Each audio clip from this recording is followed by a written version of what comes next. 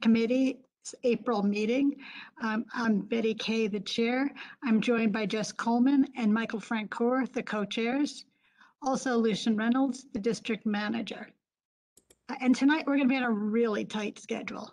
We have unfortunately combined 8 different agenda items to hit, and we have a deadline of finishing in about an hour, a little over an hour and a quarter.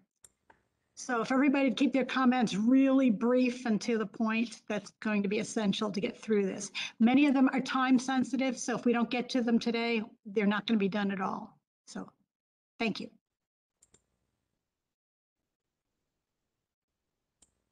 And Lucian, is the person here who can speak on the Lafayette bus stop? Yes, I've moved Patrick over to the panelist section. Patrick, you can unmute yourself and then let me know if there's anybody else from your team you'd like me to pull over. You want me to hit there we go. Can you hear me now, Lucian? Yes. I can. Thank you. Thank you, Betty Kay. Nice to meet you. I'll be brief, recognizing your time. Can you all hear me okay? Yes. Thank you.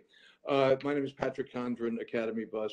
We've been operating this particular service for about 15 of the 30 some odd years that NYU has been in service. The shuttle bus system. This is an existing bus stop that has been approved, not approved, but reviewed by DOT, and it currently used for tour bus stuff, whereas there's an NYU location just a little few doors down. And we're asking, in the development of the new intercity bus permit system and the identification of each individual stop and the permit systems in New York, curbside access is very important. Therefore, the permits are being issued by the city DOT for all buses in the city, whether it be shuttle bus, commuter buses, et cetera. And we're in compliance with that by applying for this bus stop, in particular, coordinating with them, and to utilize that for the students and staff at that location in NYU as part of the shuttle bus system downtown. That's on Lafayette facing southbound at Walker. There is a bus stop sign. You can probably see it. It says Big Bus Tours. If you want to see, it's by that little white car that's parked to the right on what's on the screen now. Exactly. There's a white car there, and you can see this, the top end of it. There's an issue. It's not an MTA bus stop. It's a tour bus stop that we would be sharing with the tour bus company. So it'd be minimal impact, and it's minimal activity, and it's only during school, sessions during the shuttle bus system for NYU. We're the contractor for NYU Academy Bus. Yes, well, thank you very much. Anything else you want to add to that? I'm very sensitive to your time. You got me on first. I often talk about the whole system, but I don't. No, you're a wonderful person. That's why I put in the stop we're concerned. Yeah, that's why I put in the picture to show with the location. It's not right at the corner. It's in that white car is actually illegally parked because it is in a bus stop area. Correct. And if Jess, you go to the next slide. So I want to say that there will be no parking spaces lost, and also to show from NYU, this route with the stop on Lafayette Street does already exist, as has already been mentioned. So there's no additional traffic either with this request. So are there any, I don't see any hands raised. Are there any questions? Eric, you? Yes. What are the hours of operation during school session? All right. I'm operating from my house. I don't have the whole schedule in front of me. Do we have Tony Lunar online with me? He's our manager of our system. Tony, are you on this call? He said he was going to join. Tony, I'm going to look to see. Otherwise, I can tell you what was written in the application. Yeah. Okay, so I have a hand up here on a call in. I'm going to unmute the call in. This may be your person here.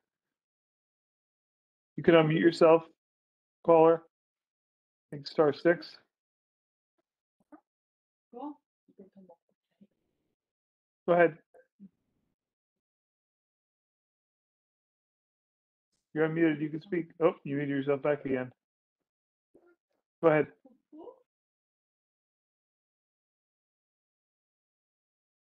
Do you want me to give the times? I apologize. I'm not operating the office and I didn't have it with me. I had to get. Is it in the locate. materials, Patrick, that you sent us? It's in the Yes. materials, right? The Okay. schedule should be in front of I'm you. going to so put the sorry. link to the schedule in the chat you. for everyone. If I can tell you, It's a good question, and my apologies not having it handy.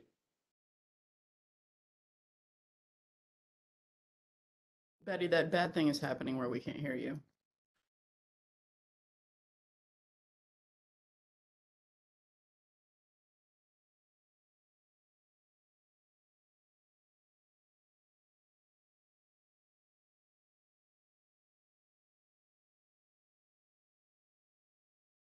Betty, we can't hear you. Let me move you into panelist and then back to or presenter or attendee and then back.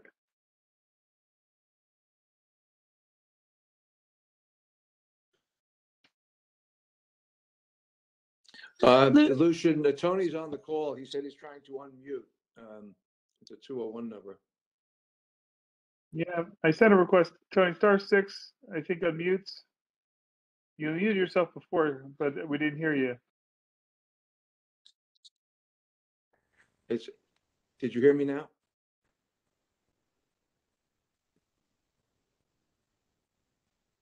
Still can't hear you, Betty. Can you hear me? Hello? I can hear you. Yeah, Tony, we whoever can hear just, you. yeah, we can hear you. Okay, great. This is Tony Luna. I work with Patrick Condren with Academy Bus. I know you had a question about the schedules.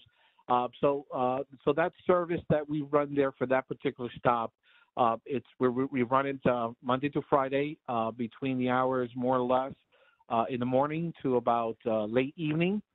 And then on the weekends, we start about 10 in the morning to late evening.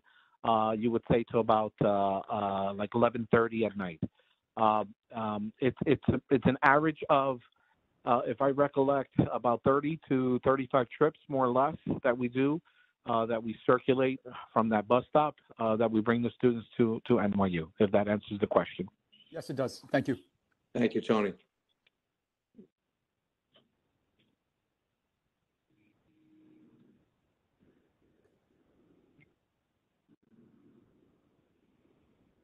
Another raised hand.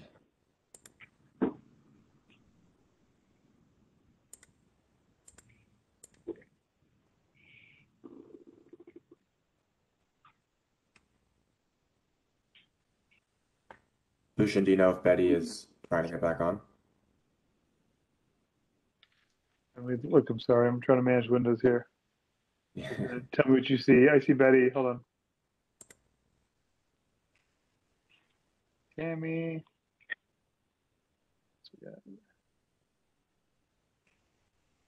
can you hear me now? Yes. Yes. Great, thanks.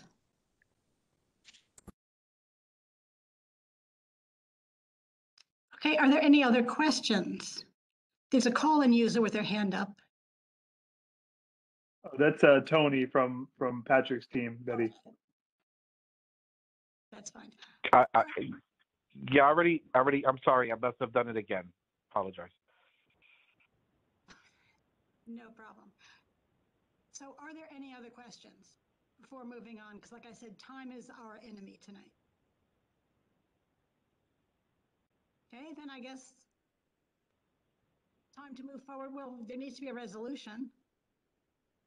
Yeah, Jennifer from DOT, we need to have a resolution on this.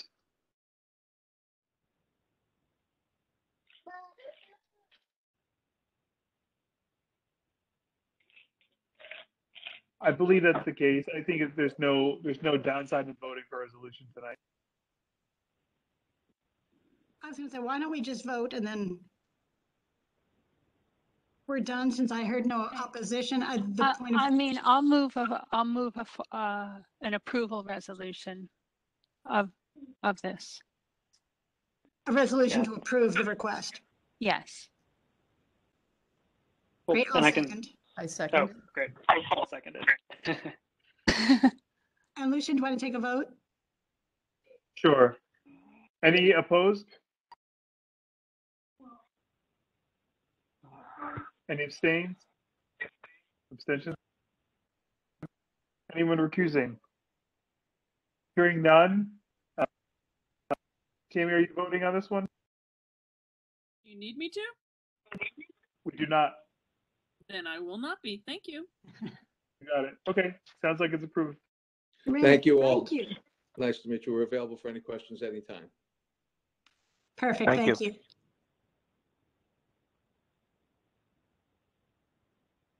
And Lucian, I'm going to rely on these for this one too, the Omni Fairs, because I don't know the speaker. Oh, is that Melissa Farley? Melissa Farley, indeed. Yes, Melissa, if Hi. you would like to speak, and if you have a presentation you want to share screen, just let Oh, Jess. yeah, no, I'm sorry. I don't have a presentation. I just have actually a pretty quick update for Omni, and then I can post some links to our Omni website that has a lot of videos about, the different options that we have and are coming. So I'm happy to do that. So if you guys are ready, I can get started. And thank you for having me. We've had some staff changes in the MTA Government Relations Office. So I'm, for the time being, covering CB1 in Manhattan. So it's very nice to meet everybody, and thank you for having me. So as you know, in 2019, 2020, we started rolling out the Omni system on our subway and buses. And to date, about 30% of our MTA transit trips are made using Omni with bank cards or digital wallets. We've had some exciting news. In February, we started our pilot for fare capping, where if you use the same device or the same card for 7 days, after the 12th ride, your rides are free until the Sunday. The clock restarts on on Monday night. So it's almost like having an unlimited ride card for the 7 days if you use the same fare media to use the Omni card. So that's something that we've had since then. And for the past month, you might have seen the chairman announce that for the first month, we had 168,000 people who benefited from the fare capping pilot program. So we're looking forward to moving ahead with that and see what happens in the coming months. Some of the other items that are coming up for Omni in May of this year, the reduced fare card customers will be able to enroll and access Omni to get the fare discount.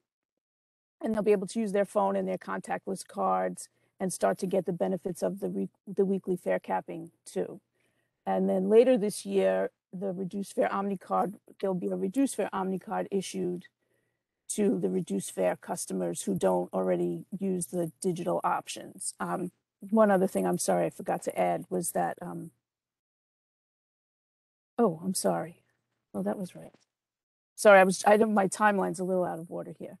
And then in the summer, our paratransit customers who currently don't have access to MetroCard to pay for Access-a-Ride trips, they will be able to use Omni cards to pay for their Access-a-Ride trips. They'll just have one card. There'll still be a cash option at that point. And so as that information comes out, we will certainly get it out to all the community boards and elected officials. And in October, customers will start to see Omni vending machines in stations. And this way they can purchase, it's a way to purchase cards and reload cards at the station. And the machines will sell full fare Omni cards, and reduced fare and full fare will be able to be reloaded. So we are looking forward to that. There'll also be, at some point, there will also be a Omni version of the single ride ticket. So that's an option that will be available. There's going to be a deployment of about 1,600 vending machines throughout the New York City transit system, and that's going to take about 13 months to complete. And then later on, we'll have be deploying Omni equipment to what are now our MetroCard vans and the bus, so that people will be able to go to those locations and reload their card or buy an Omni card. And the other option that we also have is that we now have Omni cards at retailers. We've been rolling that out. The major retailers that have Omni cards for purchase are 7-Eleven, Walgreens, CVS, mom and pop retailers that we've been dealing with for many years, and also places such as check cashing and independent drugstores. And so the network is new. It's experiencing, some hiccups as we roll it out, but we already have had 880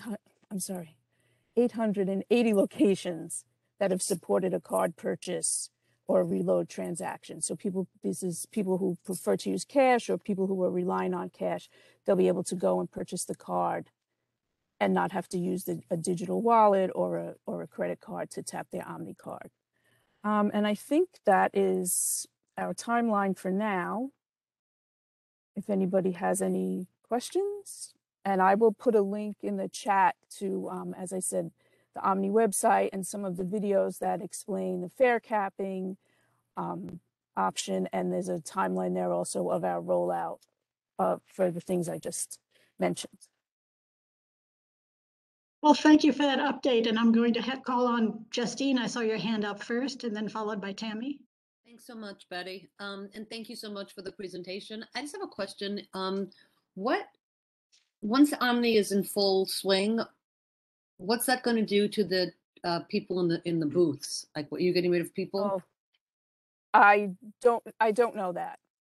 I will find out.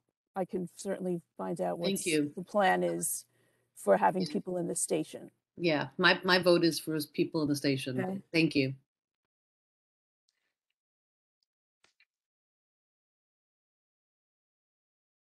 My Any turn? other? I think so. I think Betty's on mute, but I think she's saying go Okay. ahead. Welcome to Community Board 1. Thank you so much for coming. I wanted to ask about the rollout in terms of for schools. We had spoken at some point when the group had come to present to Community Board 1. There was conversations about the rollout on how it would work for school communities because it's very different for Right. schools. So I haven't heard any updates on that, and I'm very keen to hear updates. Okay, so on that, what I am advised is that in the latter part of this year and going into 2023 is when they're going to finish rolling out the functionality for those other types of special programs like the fair fares and student passes to Omni. So I don't know right now. I know that we plan to do that and offer that for students, for student fares in replace of the student Metro cards, but I don't know yet how that's going to work. But I will bring it back to that team and see if there's any additional updates that I could pass on now, or when we have something that we can certainly come back to the community board and present on that, or any of the other as other items roll out, like for the reduced fare and that kind of thing, we can certainly. So one of the other questions that that I want to thank you. Yes, I'm very interested to hear that. Is for the cash only customers, how are you managing Omni for cash only, both on the transit itself and in the stations? And I'll wait for my third question. Okay, so for the cash, that's the purpose of the Omni card, so that people with cash can go. Right now, they can go to a retailer and buy a card and put cash on it. They could also go back to that retailer and reload it. I'll put the link in for that in the chat. There's a list you can go by zip code through that to find a retailer that will do that. And then also that's when we start rolling out the vending machines, will be the option of you'll be able to use cash at the vending machines and buy a card and reload a card using cash. So that's how we plan to handle that for Omni. And so what you did not mention in that dialogue was Omni in terms of being able to purchase it at a booth. Because the booth is different from cash. I don't have anything on that yet. I can find out about what the booth function will be or how that will function moving forward. Right. Yeah, we would love to see the revised, I'm sure the pandemic put you guys way behind. We would love to see the revised timeline and the rollout plans. That's what last time they came to us, they shared with us. So thank you very much. Okay. No problem. hear me now? Anyone? Very Yeah. low, Betty. Yes, I can. Betty, I can hear you. You're in general usually a soft speaker, so. Okay, well, no, but this, okay, there's obviously an auditory problem. But Justine, is your hand newly up or back up or? Newly up, but I think I saw someone else's hand pop up, so I Was will it wait. Eric's for a second there? Yeah, so Eric's for a second. If he wants to go first, I can wait. No, okay. Okay, so I do have a new question then, based on what Tammy was asking. Two things. One is when Omni's in force, when are you going to roll away the old Metro cards? Is that do we That have will to be when everything is transitioned over. Okay, so there'll be that time for should that. be, yeah, it should be the end of 2023, the beginning of 24, but let me confirm that. Okay, that's Okay. question one. And question two, are there I don't know why I'm having this in my head, but Tammy talked about student passes, and are there any class of students or group of students from any place that are not able to use Metro cards or get Metro cards for whether they're buses or something, whether it's buses or subways? Well, I mean, the public Metro- schools. yeah, the student Metro cards are distributed through the DOE Mm-hmm. to the school. So transit does not make a decision As to who of gets it and who who gets doesn't. it. The Okay. school Deals. whatever. I mean, I don't know And right when off does the it? top of my head, right? And How when they does do it? that. It used to be distance and that kind of thing, but I don't know if I'll have to check how they do that now. That would be cool. And I guess then when does it turn off? So there's some kids that have to travel for sports programs, and if it's sometimes they're not done by 7 o'clock, and then they can't get home. So it should be if students that have activities, there's usually a 3 ride on the Metro card. There's a 3 Okay, on and the it student doesn't Metro end. card, and it should there. I have to check the time. I thought it was 8 o'clock. I don't know. Yeah, I I'm don't sorry. know. You know what? Yeah, no, it was something that since stuck in my school, head. with COVID and school being out, I haven't had a lot of questions on Yeah, student fair Metro enough. cards, but I can check that for you. There, That would be I cool. believe Thank that you. there was a time. It's between 7 and 8 that Yeah. that's not supposed to be used, and I believe that there's 3 rides that they get. I think you're correct with the 3 rides. I think that so get to school. I think it's school to the To the from event the and school then to come the home. event and then home. That makes sense. Okay, thank you. Okay, no problem. Great, Dana, and then Mitchell, and then Mitch. Yeah, I just want to say that right now, all the clerks at the booths, they don't do any transactions. They don't do any sort of MetroCard transactions at present. Correct. So, right. Yeah, I don't know what the timeline is for that. So that's kind of like a No, different no, I'm issue. saying aside Yeah. from Omni, Yeah, they don't yes. do any MetroCard transaction whatsoever. No, Like there's for, there's certain booths that do transfers, but as right now, still they're not doing any Okay, cash yeah. transactions or other transactions. Right, or any, yeah. Okay. Yeah, so I haven't heard anything about that, but I will mention that it was brought up at this meeting and see if I can get a better response than I have. Yeah, I mean, when I needed a transfer of a card that was expiring, I was told that that's something now that the machines handle, the kiosks, and they did. Yes. Yeah. Yep. Great, and Dana, if you're done, then let's have Mitch. Hi, I just want to follow up before I ask my question on one of the Dennis points, and she's exactly right. They're not doing anything, and every booth that I've asked about a transfer, and I have a senior card, they've said they're not allowed to do it. They wish they could work, but they're not allowed to. So I have no idea, like, other than the station on Stone, not the station, but the office on Stone Street and 1 or 2 other places, I've been told that they can't, that their hands are tied. So number 2, going back many years when my daughters were playing into high school athletics, and the 3 rides are not enough in certain cases. There are too many things like going, sometimes they'll go to one place to a practice, and then they'll have then a game or something else. And there are some kids that play on multiple teams. And I could tell you that myself, along with a few other parents and the coaches, had to kind of beg some of the station agents to let the teams on, because some of the students didn't have the fares because they used up the 3 rides. So in many cases, the 3 rides are sufficient, but in all cases, they're not. And something that needs to be taken into consideration. Okay. Okay, thank so you. any response or just okay? No, I'm going to, I Okay. will, I I'm have to sorry. bring Thank that you. back. Yeah, I'm sorry. I don't, that's a fair issue, so I'd have to bring that back here and, Okay.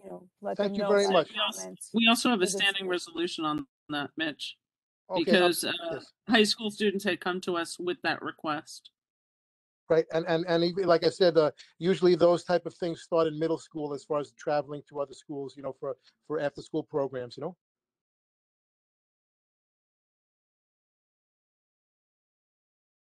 Okay, thank you. Yes, Thank and you I'll very get back much. to, I'll get back to Lucian with whatever I can get on that issue. Thank you. Melissa. Yes, well, in the absence of other hands, Melissa, I do want to thank you, and I really look forward to getting your links and various information that you. Thank you. Thank you for having me, and I'll get back to Lucian with responses that I can get for these issues that you brought up. Have a good night. Thank you, Melissa. Thank you. Thank you.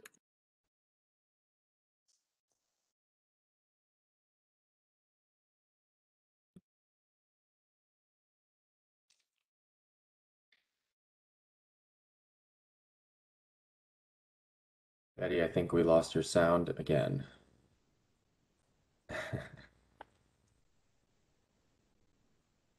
Betty, we should, for these types of situations, we should try getting you to change your mic over to your Yeah. phone. Where we can't hear you, Betty.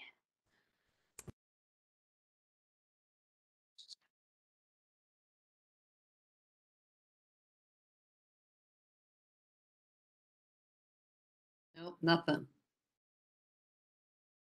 Yeah, it's probably not helpful for me to offer suggestions while it's happening, but I do wonder if I know that WebEx has some like setting to reduce background noise, and in the past, sometimes I've had that accidentally pick up my audio or have issues with that algorithm. So maybe in the future, kind of, we could do a quick session to check the settings that you have on your WebEx, Betty. That's an interesting idea. Could be. I don't have any background noise, so yeah. You're back. You're back. We hear you again. I was gonna say it's in and out because I was talking. I don't know what it is. So Well, we heard you now. Yeah, no, that's why I don't know why it's in and I out. think Michael's just good luck. But anyway, because time is such an issue, for the next topic is about a resolution for full funding of the Master Streets Plan. And I know this has come up with multiple items with the budgeting this year, such as with the Parks Department, where there was concern that the budget, city. We lost you.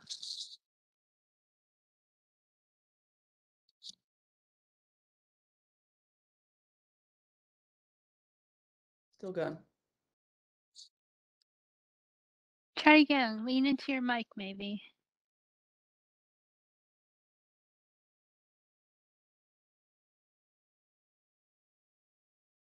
Can't hear.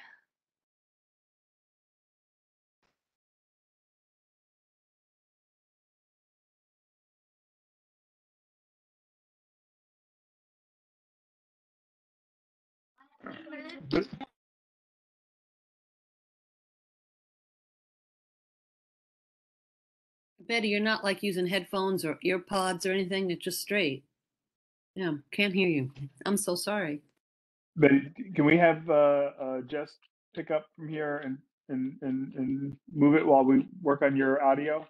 Okay, Jess, we're gonna have you pick up your. I'm gonna work with Betty on resolving this audio, but can you speak or manage this issue? Yeah, this wasn't, one of my issues, so I can't really speak to it much, but we have the resolution here. If anyone wants to bring anything up about it.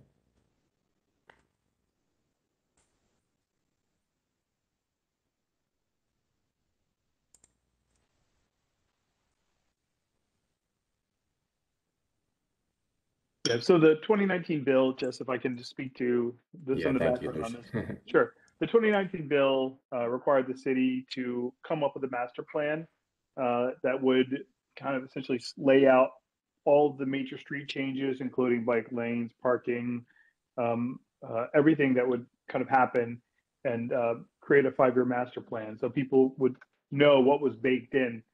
Then everyone would have a chance to review it, and then they would implement instead of kind of piecemeal approach to changing the way the streets are laid out. So um, there was what happens, or what is we've seen recently is that the legislature will pass a law that the mayor signs saying, the agency must do this or that, and then when it comes time to working out the budget, the implementation of that thing is not given any money. So even though it's on the books and it's a requirement, if it can't be funded, then it can't be implemented. So we saw the same thing happen with the law that established a placard enforcement team for DOT.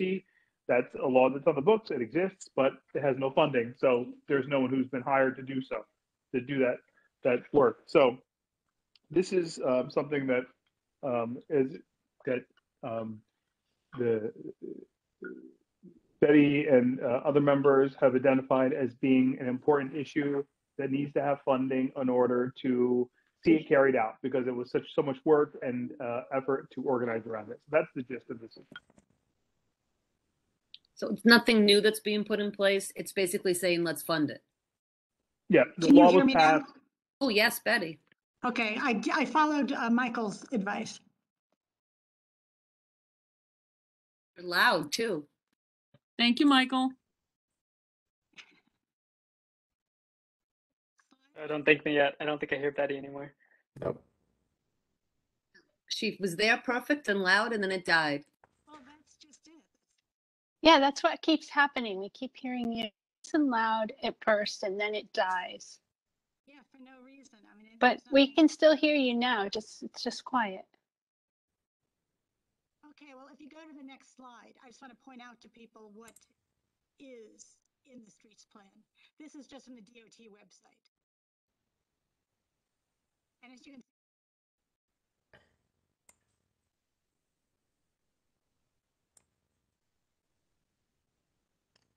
We keep losing you, Betty.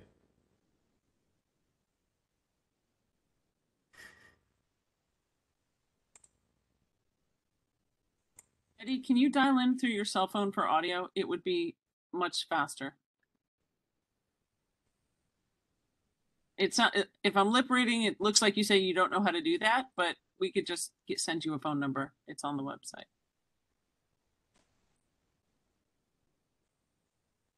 I'll put it in the chat. Yeah, because Betty does not have to hang up from where she is now. She just Hey puts guys, herself on this mute. is my window. See this button right here by the mute button? You Yep. click that. Can you guys see this menu that Yep. comes up? All right, you're going to switch audio. Click switch audio, and then you can call in. This lets you to use your phone as an audio. So this is just in case it's a microphone issue on your computer. You can switch to the And- phone. And Betty's still here and she still has video and she still has everything else. She can see us and then she can still talk. Yep, it's all the same.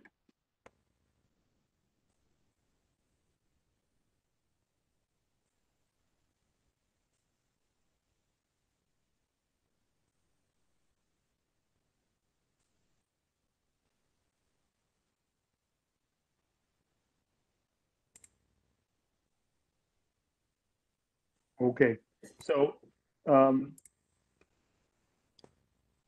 what we may need to do is, Betty, we can't get your audio on, then we'll see if there's any questions, and then maybe move towards seeing if there's interest for a vote here. Any questions from anyone? I think I don't just think want to, s- I have a Go ahead. question. I just want to make sure that when we do this resolution, it is really just for, um, it has nothing but quantitative requests for funding. It doesn't say we want to see X expanded, Y expanded. We want all of the things that are in here, you know, where it says qualitative benchmarks and things like that. Why don't you go to the next slide? Oh, she's back. Hi, Betty. Hi. Yes, this is just Mayor Adams' comments. Next. So some suggested therefore be it resolved that people can discuss around.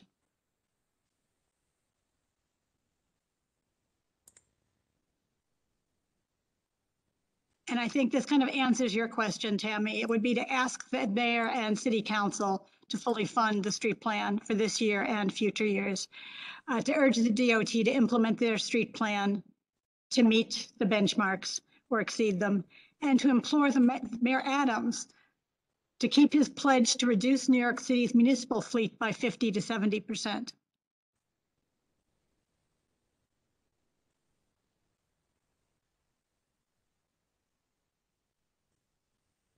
Are there any hands, comments? Oh, sorry, I see them. Mimi and then Detta. Define municipal fleet. The city-owned vehicles, so they would be for the various departments and agencies. Are those for enforcement? Well, they could be anything, but they're for all the city agencies. Oh, okay. Things we complain about all the time, the Department of Buildings, the Department of, Yeah, like placard park. Yeah, I just want to make sure they'd still be able to transport These- themselves about the city and enforce. These are the Thanks. city-owned vehicles, and I'm going to guess that the mayor would keep that in mind. Sure. And this was his comment, was that his intent was to reduce. So it's just asking him to follow through with something that he stated publicly. Okay. Yeah. I mean, it sounds like arbitrary numbers, honestly, but you know. Oh, but they're his numbers. Yeah, I know. I think they're arbitrary. So yes, Detta? Did you want to say anything? Just give me a moment. I'm on two devices. Okay. I'm all for that. I mean, as an example, Department of Buildings has a fleet of 400, and HPD has a fleet for their inspectors, but I wouldn't mind this, though, being just a really clean resolution only about funding for the streets plan and implementation of the streets plan, and leaving out that third be it resolved. I feel like that's somewhat of a separate issue to say, although I understand you can say, well, you're saving money here, so you can put it into the streets plan. But I would be just comfortable with a resolution just saying, please, fund this streets plan and implement it. And that's a good point, and we'll get some feedback. Since Eric had his hand up, I'll call on Eric first, and then I'd like feedback with people who agree with Detta that should be cut out or not. But Eric? Yeah, so the streets plan, I mean, I agree that we need to have a master plan on streets, not do it piecemeal. But I also want a transportation plan. I want transportation to be equal to safety. Safety is important to me. I cross the streets, but streets are used for transportation, and I want to make sure that that's not forgotten, that it serves a basic purpose. Because sometimes to make something safe, it reduces the flow, and whether it be bike lanes or barriers where trucks or vehicles, bikes can't pass. So I just want them to keep in mind that safety should be equal to the role that the streets, to be used for transportation, that are still to be used for transportation.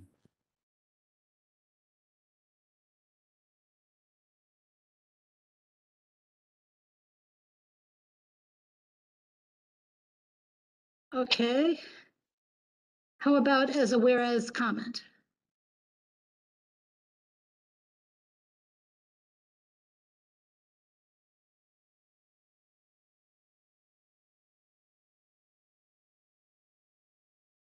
Can you still Sounds hear good. me? Yeah, sounds good. Okay, then, yeah, certainly a whereas statement could be added to that one to bring up that point. Anyone else want to respond to to Dennis' comment about getting rid of this third, or comments about altering the others? Therefore be it resolved. I agree with it. Delete it. I agree with getting rid of it too, and just focusing on the funding.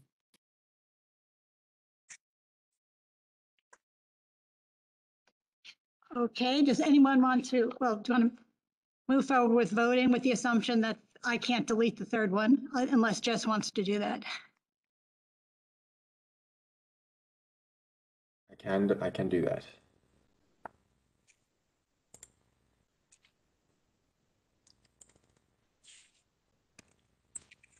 Bingo. Okay. So this would be what you're voting on. Can I just say one other thing? Sure, but keep time in mind. Yeah. No, I'm just, I think it's not a problem to add in a whereas related to what Eric said, but like I did read through the whole the whole streets plan. It is all about transportation. You know, it's about moving people. It's not just about like putting aside moving people for safety. So, but I'm comfortable with adding language about that.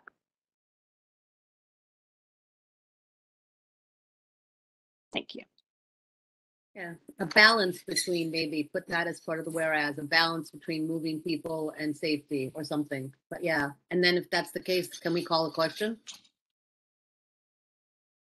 Yes, no, we seconded it already, so we can certainly, if Lucian wants to take a vote. All right. Any nays? Any abstentions? Any recusals? All right, we'll take that as unanimous. Thank you. Perfect, thanks, everyone. Want to go on to the next item. This is from last month. So just to kind of go back to last month's thinking, so we had lots of discussion that this could be based on. If you go to the next one, I think it puts together where the consensus was for the therefore be it resolved, but didn't have time to wordsmith it all. But anyway, one, that the Manhattan Community Board calls on our council member to introduce and or support a bill that authorizes citizen reporting of hazardous obstruction violations. And I've listed for you here in parentheses, in quotes, I'm sorry, in brackets, with exactly what a hazardous obstruction is. Things like blocking sidewalks, crosswalks, bus lanes, and fire hydrants is what this was. To add pedestrian ramps as a hazardous obstruction violation that citizens can report. To urge the mayor to support and sign such a bill. And that parking violations by city vehicles and vehicles with city issued placards is a form of corruption that needs to be greatly curtailed and subject to citizen reporting, which it was in the previous legislation. Yeah, so this is more or less asking them to bring back what had been discussed and sort of dropped previously. And Mitch? Yes, can I just refresh my memory, Betty?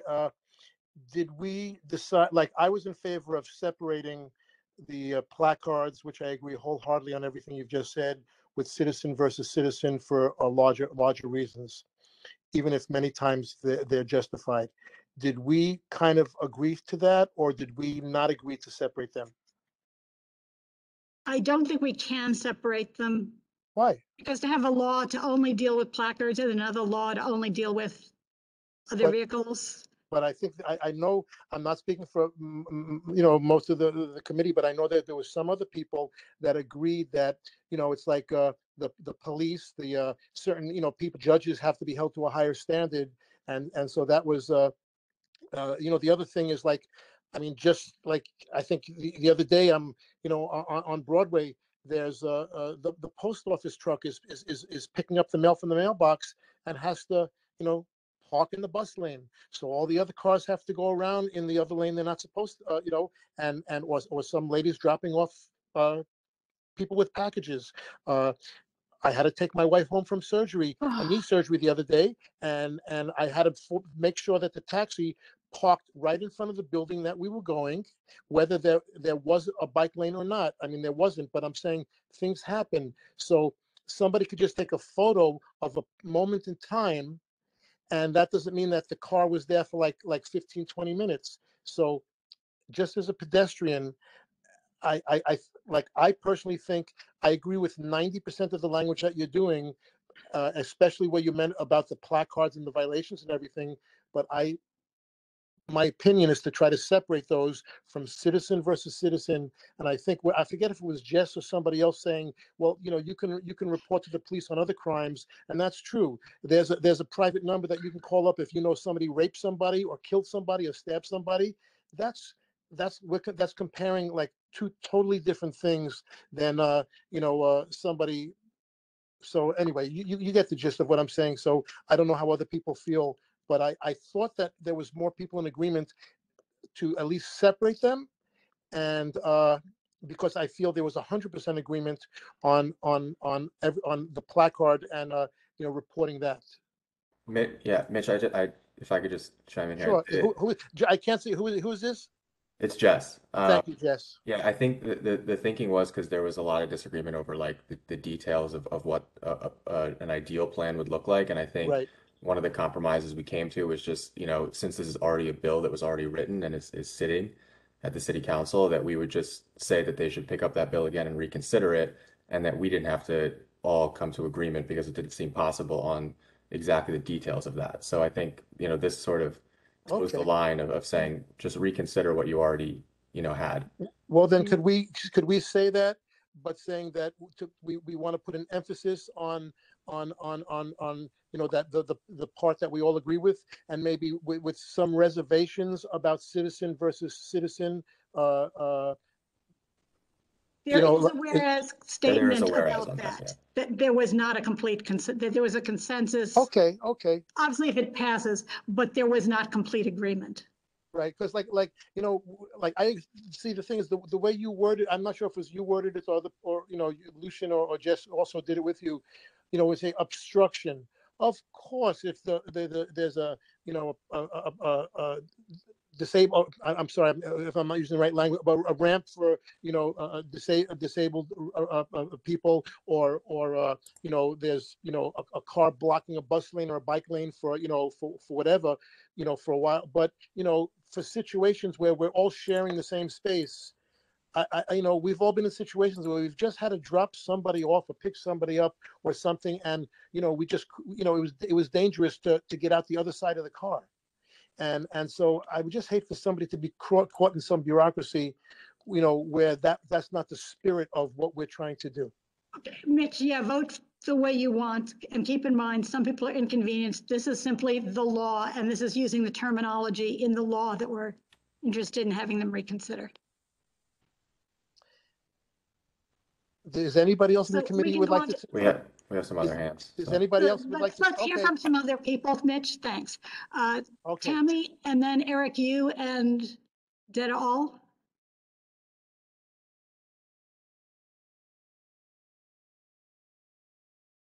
Tammy? Thanks, sorry. I'd like to see the bill number put in the therefore be it resolved, so there's a complete reference to it. And then to address in the whereas, which I have not seen, and I apologize, that the goal is not to pit citizen against citizen for the average driver, but again, to solve the problem that we have of the police not curtailing themselves and city agencies not curtailing themselves. What if we make it Support that. to reconsider? And then I can put in the exact number, which is 195. I mean, it's referred to in the whereas clauses like 1, 2, like 5 times the specific bill number. But Detta, a lot of times, all that matters is what we've said at the end. The tops ends up being history, so it's just a reinforcement point. Yeah, 6 times, but yep, that's fine. It could take from one up top to move down below, that's for sure. Right, so anyway, what it would be then is the Manhattan Community Board 1 to reconsider, and it is for introduction of 2159-2020. What about Tommy's other point about putting in the citizen, not citizen versus citizen? That's mentioned in the, therefore, in the, did I miss that somewhere that I I'm don't? sorry if I can't see it because I'm on my phone, so help me out. It may be in the whereases, but I don't see it here in the therefore be it resolved. Correct, so citizen against citizen is merely anyone who reports is going to be somebody against somebody breaking the law. So if you want to view it as citizen against citizen, the person breaking the law is harming the other person. It's, take Oh, no, that's not what side Tammy you're on. just said. No. Hold on, Mitch, let me finish my thought. I'm sorry, okay. That's okay. I appreciate the passion. Would you mind putting up the whereases so we can see them? I didn't see it in the materials for the meeting, which I actually clicked in and looked at the folder and looked at all the files. So if you can show the therefore be it, beyond the therefore be it resolves what Detta was referring to, then I would clearly understand. Okay, let me take a second. I'll pull it up.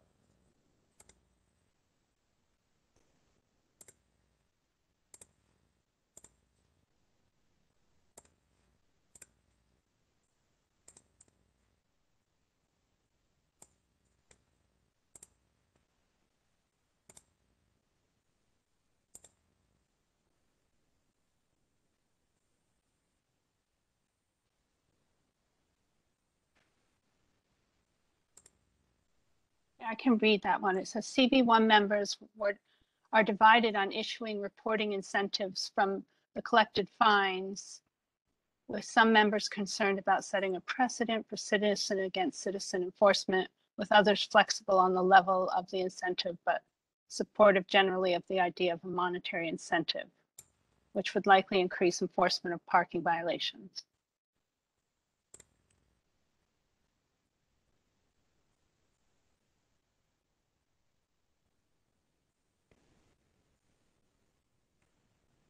Yes, it's on the second page. It's about the Yes, third or fourth. it's the second to last one. Yeah.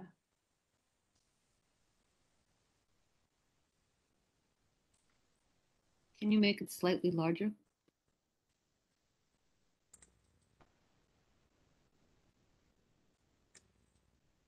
That work?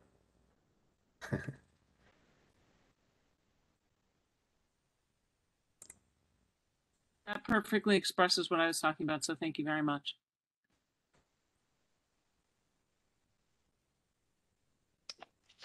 Okay, if you put your hands down, if you didn't raise it again, otherwise because I'm guilty of that as well. We have Detta, Eric, and Justine. Yeah, I just wanted to, I can't even, I just wanted to echo what Jess said. It's like, I view this as we are just asking the legislators to take this law up again and they can hammer out the details.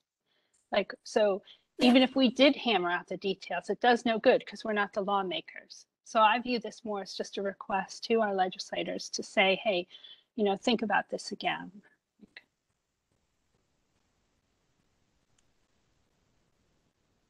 Thank you. And Eric?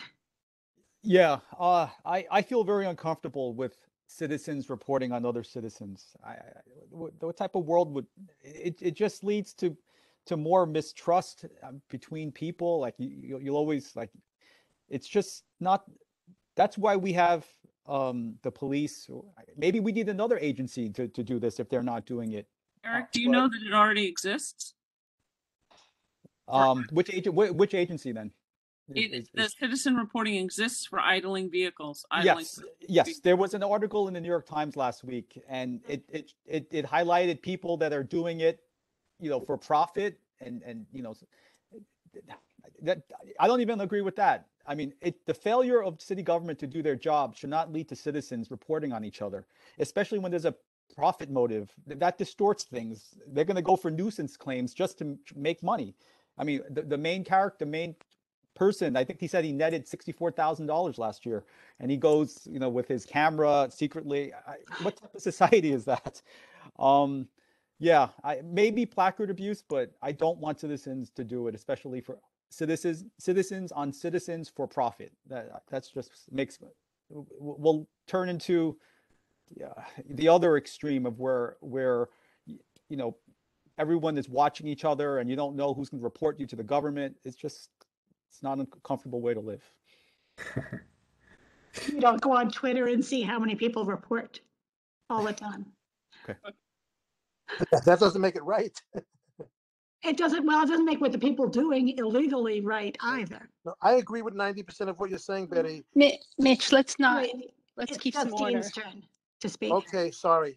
No, that's okay. That's okay. And I guess I'm going to echo what Eric and Mitch said, because, and thank you, Mitch, for reminding me that this was the issue that we had. And maybe the way to solve it, is to do what Tammy said in repetition of the bill number.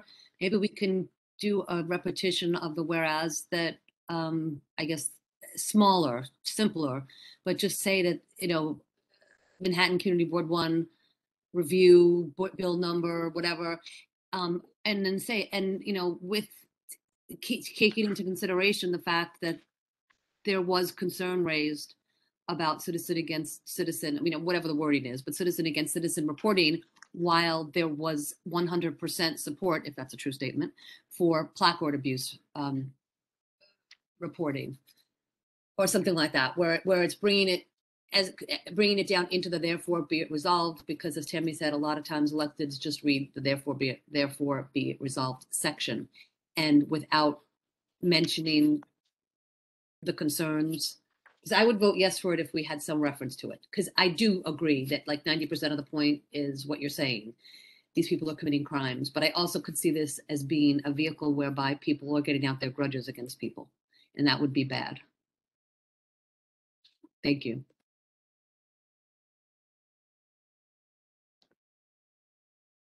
Thank you. And I guess that addresses everyone's question. So I guess it gets down to people voting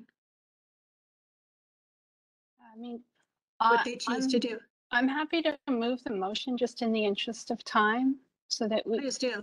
since we've we've worked, just, and people can just vote it up or down, because we did this Betty, already you didn't last answer Justine's month question, Betty. and this month. I'm sorry, Dana. I'm sorry to interrupt you. Betty, can you answer?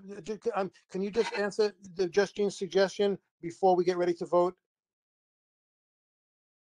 I think she did by not moving it, or saying, I think that she doesn't want to move it into the bottom part, which is what I'm assuming the answer is. So there's no change. Is that true, Betty, that you're refusing to at least consider Justine's? Refuse. I don't mean, no, I love you, Betty, but are you not considering Justine's suggestion? I am saying let's vote for it the way it is. Okay, so that's all right. Because adding more words to say that some people are concerned when it already says that in the whereas is really redundant.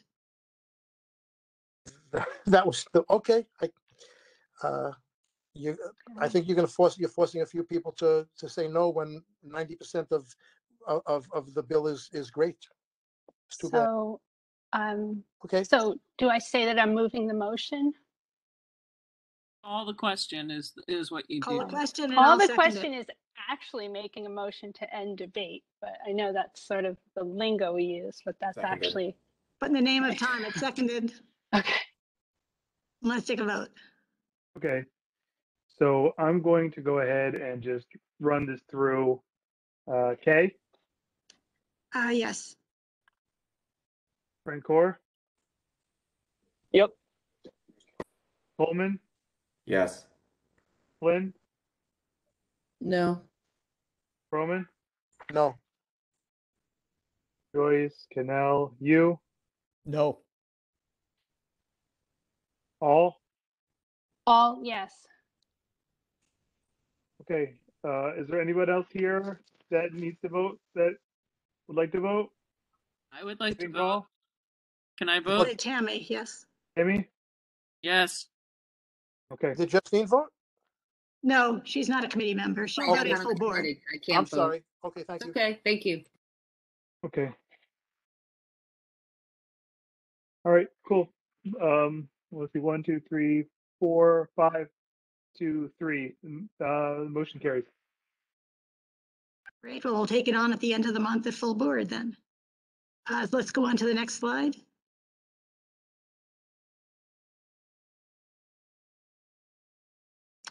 Okay, now we're going to move on to street activity permit requests, and there are 4 of them. I'm going to remind you the Street Activity Permit Office has just resumed issuing permits after a 2-year pause due to COVID.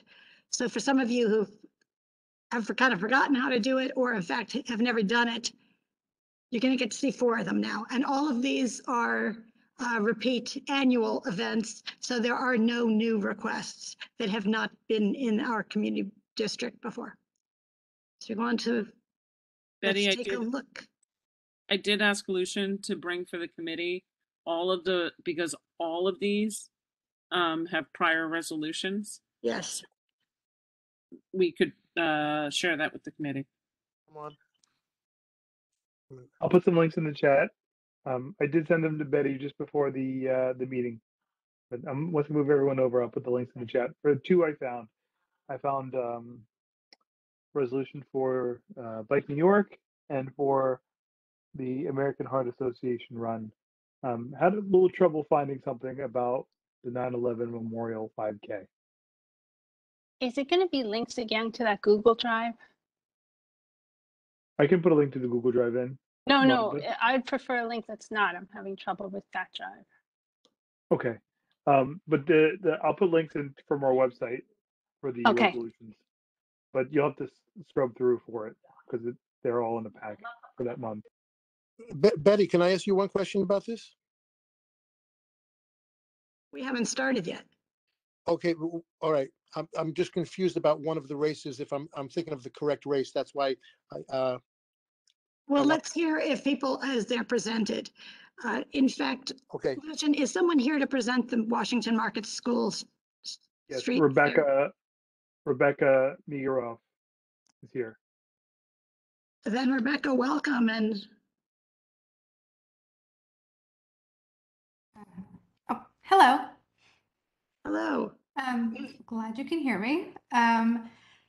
Thank you so much for fitting us into the schedule and the agenda today. I haven't done one of these before, so I can just go over really briefly what the event is about and a little bit about our school. And then if there's any questions, I'm happy to answer those. Does that work? Yes, please. Okay, great. So Washington Market School has been in the neighborhood since 1976. We've done this street fair almost every single year except for 2020 and 2021 for obvious reasons. And this is our first year back. We're hoping to hold it on May 7th on Duane Street between Greenwich and Hudson. And the event is really a community event. We have restaurants and cafes from the neighborhood. We have entertainers, lots of activities from the kids. And we have neighborhood sponsors and vendors at the event, parents and just community members. And we're really excited to do this again and welcome to the community to learn more about our school and to just have a fun Saturday together. Great. And yeah, this, for those who want to see the actual numbers or, from their application itself, for the time, the location, to be closed. And I want to also point out, if you go to the next slide, because that was May 7th, the Friends of Duane Park are also doing an event on May 7th. Yes. If you'd like to address the fact how you've been working with them. Yeah, so we were able to speak with Robin, who's the treasurer of the Friends of Duane Park, last week about our plans. He let us know about the event, and we've changed our street map a little bit to make sure that we're not interfering with the event in any way, and in fact that we're collaborating together. So we moved, I'm not sure if you guys are able to access our layout, our proposed layout for the event, but we moved kind of the noisier things to the other end of the street. And we've also said that in terms of our setup, we're going to make sure that we set up from 9 to 10 closer to Duane Park, and then do the other half while they actually have their event going on, so that we're not making noise or doing any setup or having people going back and forth while their event is ongoing. We also moved our main entrance around. We were originally going to have it at Greenwich, and we moved it to Hudson just so there wasn't going to be any confusion as people were coming into Duane Park for the event. If they had any questions, they could, come to us or come to them and wouldn't be confused about what's going on. As far as I know, we did hear from him yesterday that there weren't any objections to our event or to the proposed layout. Great, thank you. Are there any questions?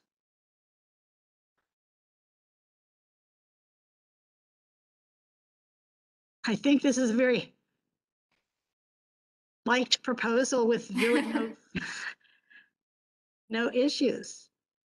Great. I was gonna say, so if there are no questions to be had, it sounds like a very fun event, and we did get a map that will show of where the event is. So I'm glad to see you working so closely with the Friends of Duane Park, and best of luck after 2 years of missing your fundraiser. Yeah, we're really, really excited to just get everyone together again after 2 years. Well, then let's move forward with a resolution of support, since I'm not hearing any negatives. Call the question. Second. Second. Okay, all those opposed? All those abstaining? All those recusing themselves? Okay, sounds like it's unanimous vote in favor. Thank you It's so a very much. popular group in the neighborhood. Thank you. Thank you so much. Let's move on to the 5-borough bike tour.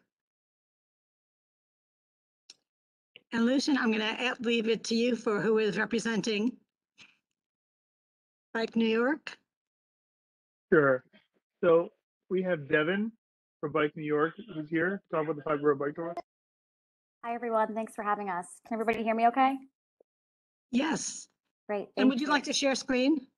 I actually don't know. Let me see if I can do this. Lucian, I don't know if it's easier. I sent it in the chat some slides for this. I can give you the privileges to share your screen. Okay, let me see if I can do that. Sometimes I have some. Yeah, I have some sort of security like firewall that always pops up on WebEx for me, unfortunately. Okay, you sent me slides. I just put them in the chat. There's a Google link. And then let me know if you can access that. Okay, I'm gonna actually just turn that around and send it to Jess, if that's okay, Jess. Yep, that's fine. I'm trying to look for it. It's not, I won't be able to see it in the chat, right? It's in the chat. The link is in the chat. Looking for it. Oh, I think I could maybe send it just to you. No, you can't. I got him.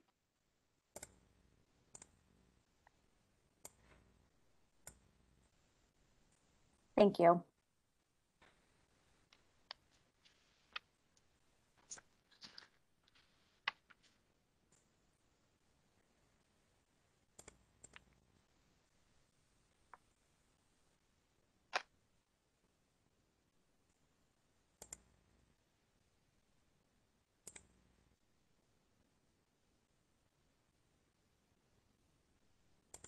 I think I got it.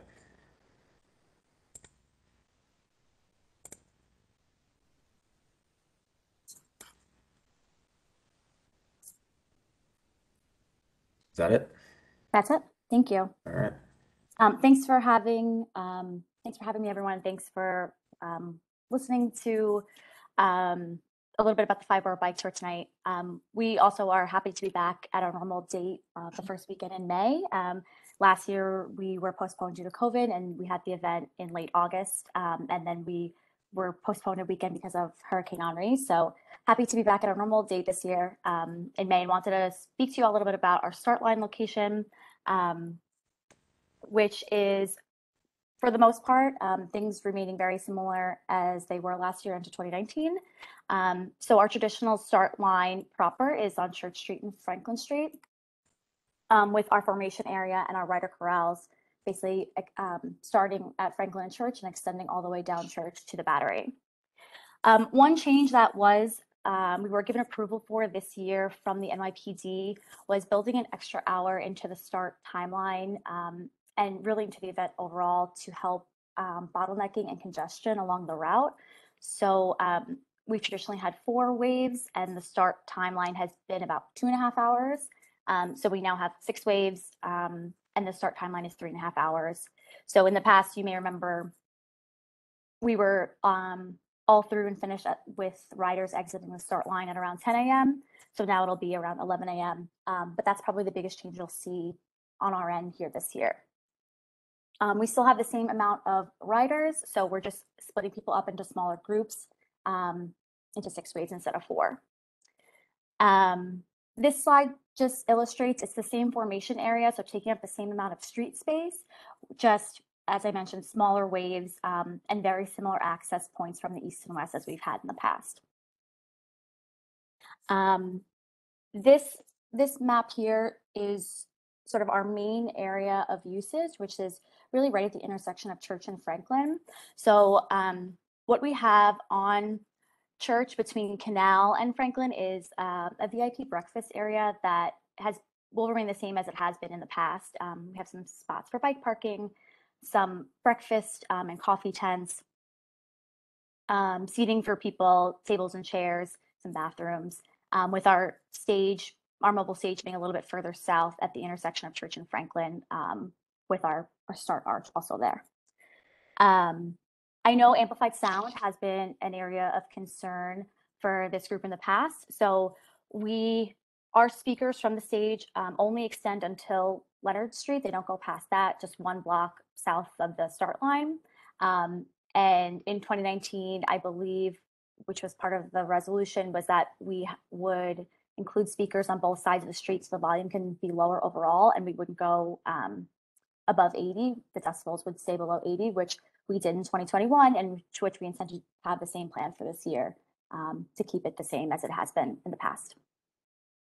In addition to that, that is the only place where we do have amplified sound. I know in the past, I think a bunch of years back, we might have had some other areas of entertainment down at the Battery or along the start formation, but this is the only spot where that happens. And it is the same AV vendor that we've used in 2021 and in 2019. So they know the area very well, and have responded really well to all the concerns that we've put into place. A little bit about, this is a top line schedule for when we'll be in the area loading in, and then on, this is really just our load in schedule for Saturday, April 30th, which extends into the early morning hours of Sunday, May 1st. So this is also very similar to what we've had in the past.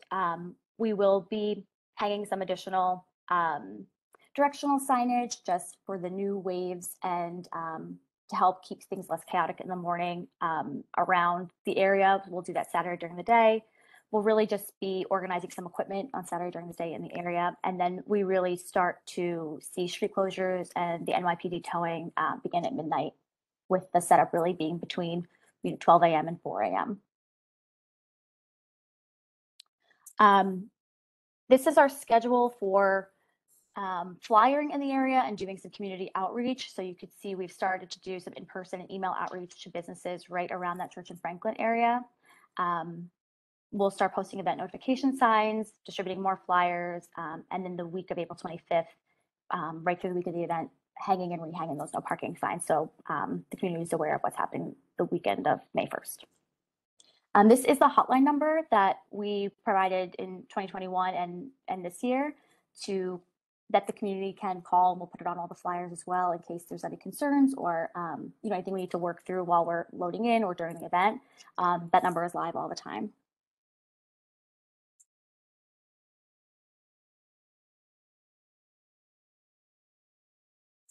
I think that's most of what we wanted to cover from our end tonight. Happy to answer any questions or talk through anything.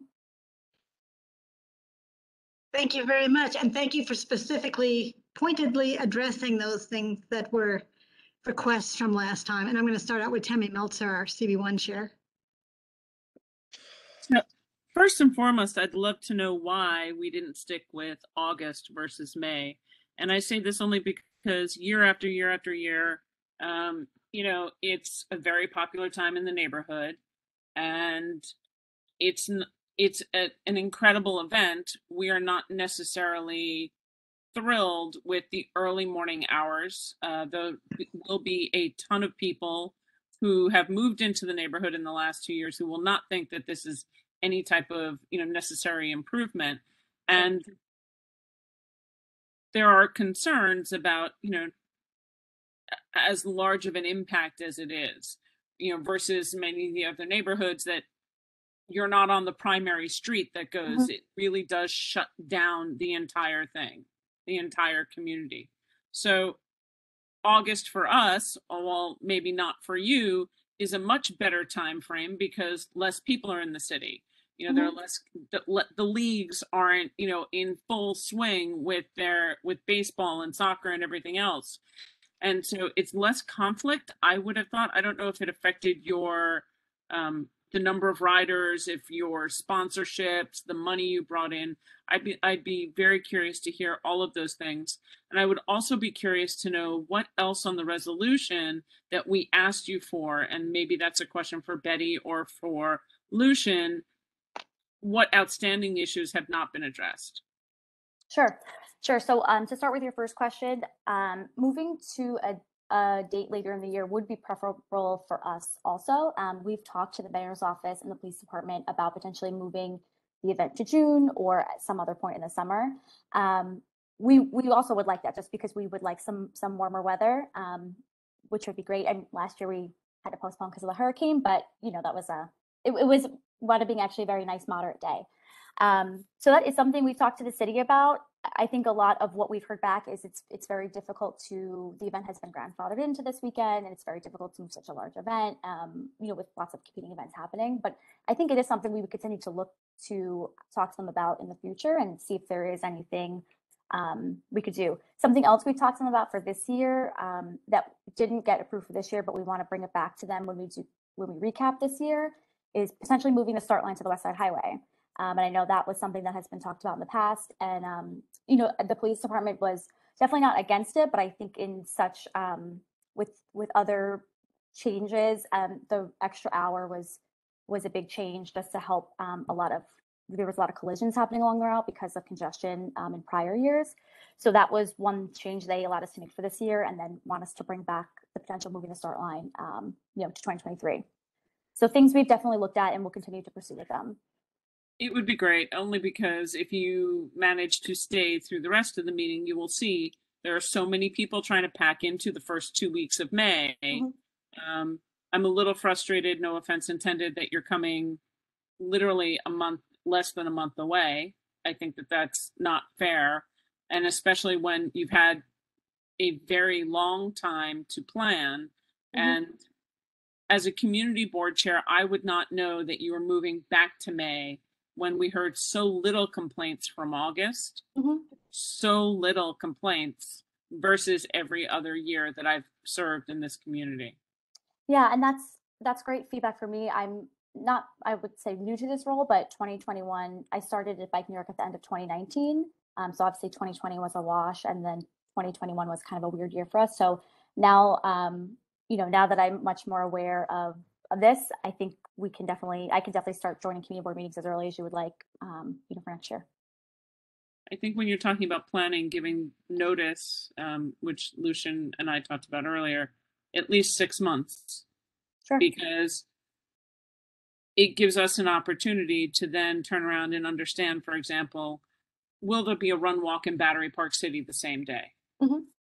Right? What has anybody else looked to permit on any other state? It's far more. Yeah, absolutely. And Devin, we can also, help try to corral support to move the start line to a place that makes more sense if you present and the community agrees.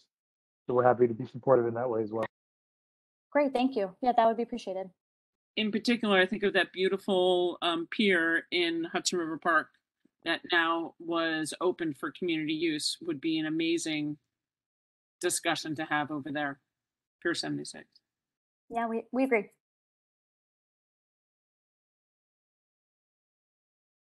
Do you know what else we had asked you that was not addressed, or can Lucian speak to that, or Betty? The things I had read a little bit about were making sure flyers are being distributed the month of and in advance, which is something we will do this coming week. And we've been doing outreach via in-person and phone and email to local businesses around Church of Franklin starting at the end of March. So we'll continue to do that. We're also going to hang some event notification signage just in the area. So bigger signs that let people know that the event is happening, you know, on Church on May 1st. And we'll take those down after the event as well. And then I think just more flyers to local businesses, multi-use buildings, residential buildings in the area as well. And Devin, if you would also tweet at us and at the Bedford City Authority and every other large, government agency that has a territorial kind of interest in this area, and we'll be sure to quote tweet at others, and repeat it and post it everywhere we can. So just definitely tweet at us, Facebook at us, LinkedIn at us, anything you can, and we'll make sure we turn that around as well ASAP. Yeah, of course.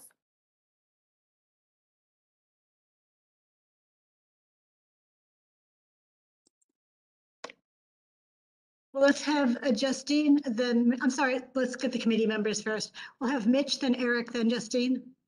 Okay, before I ask my question to the representative, Tammy, I had a question for you. Why was this taken out of the Quality of Life Committee that it was originally in? And you might have answered it a couple of years ago, but I forget. Street activity permits. Right, but this was a quality of life issue. I guess it was a combination because originally it was a quality of life issue when I think it was before this representative was there. They had speakers all up and down Church Street, regardless of the irrespective of the start line being Franklin. You know, they were actually, you know, they were Just going back let me answer your question. Okay. Post event, we asked them to come back for feedback. It went to quality of life because it was about noise and sound. And because even though with less speakers, people used megaphones, which defeated the purpose of the speakers on either side of the street. So it was about post-event follow-up, not their SAPO application. Okay, thank you. And okay, it's the same kind. If it's a bad day and we hear everything, then we will ask them again to come back, and basically it's face the community because it's not. Okay. Yeah. Okay, thank you. That explains it. So I forget the representative's name, but now to you. I know that you said you started in 2019 there? Yes. Here by Okay, yeah. so then I will say this, that the last time you had the event, there was some improvement. So the complaints were before you. And even though the event started, because I was in when you first came a long time ago before you, I was there.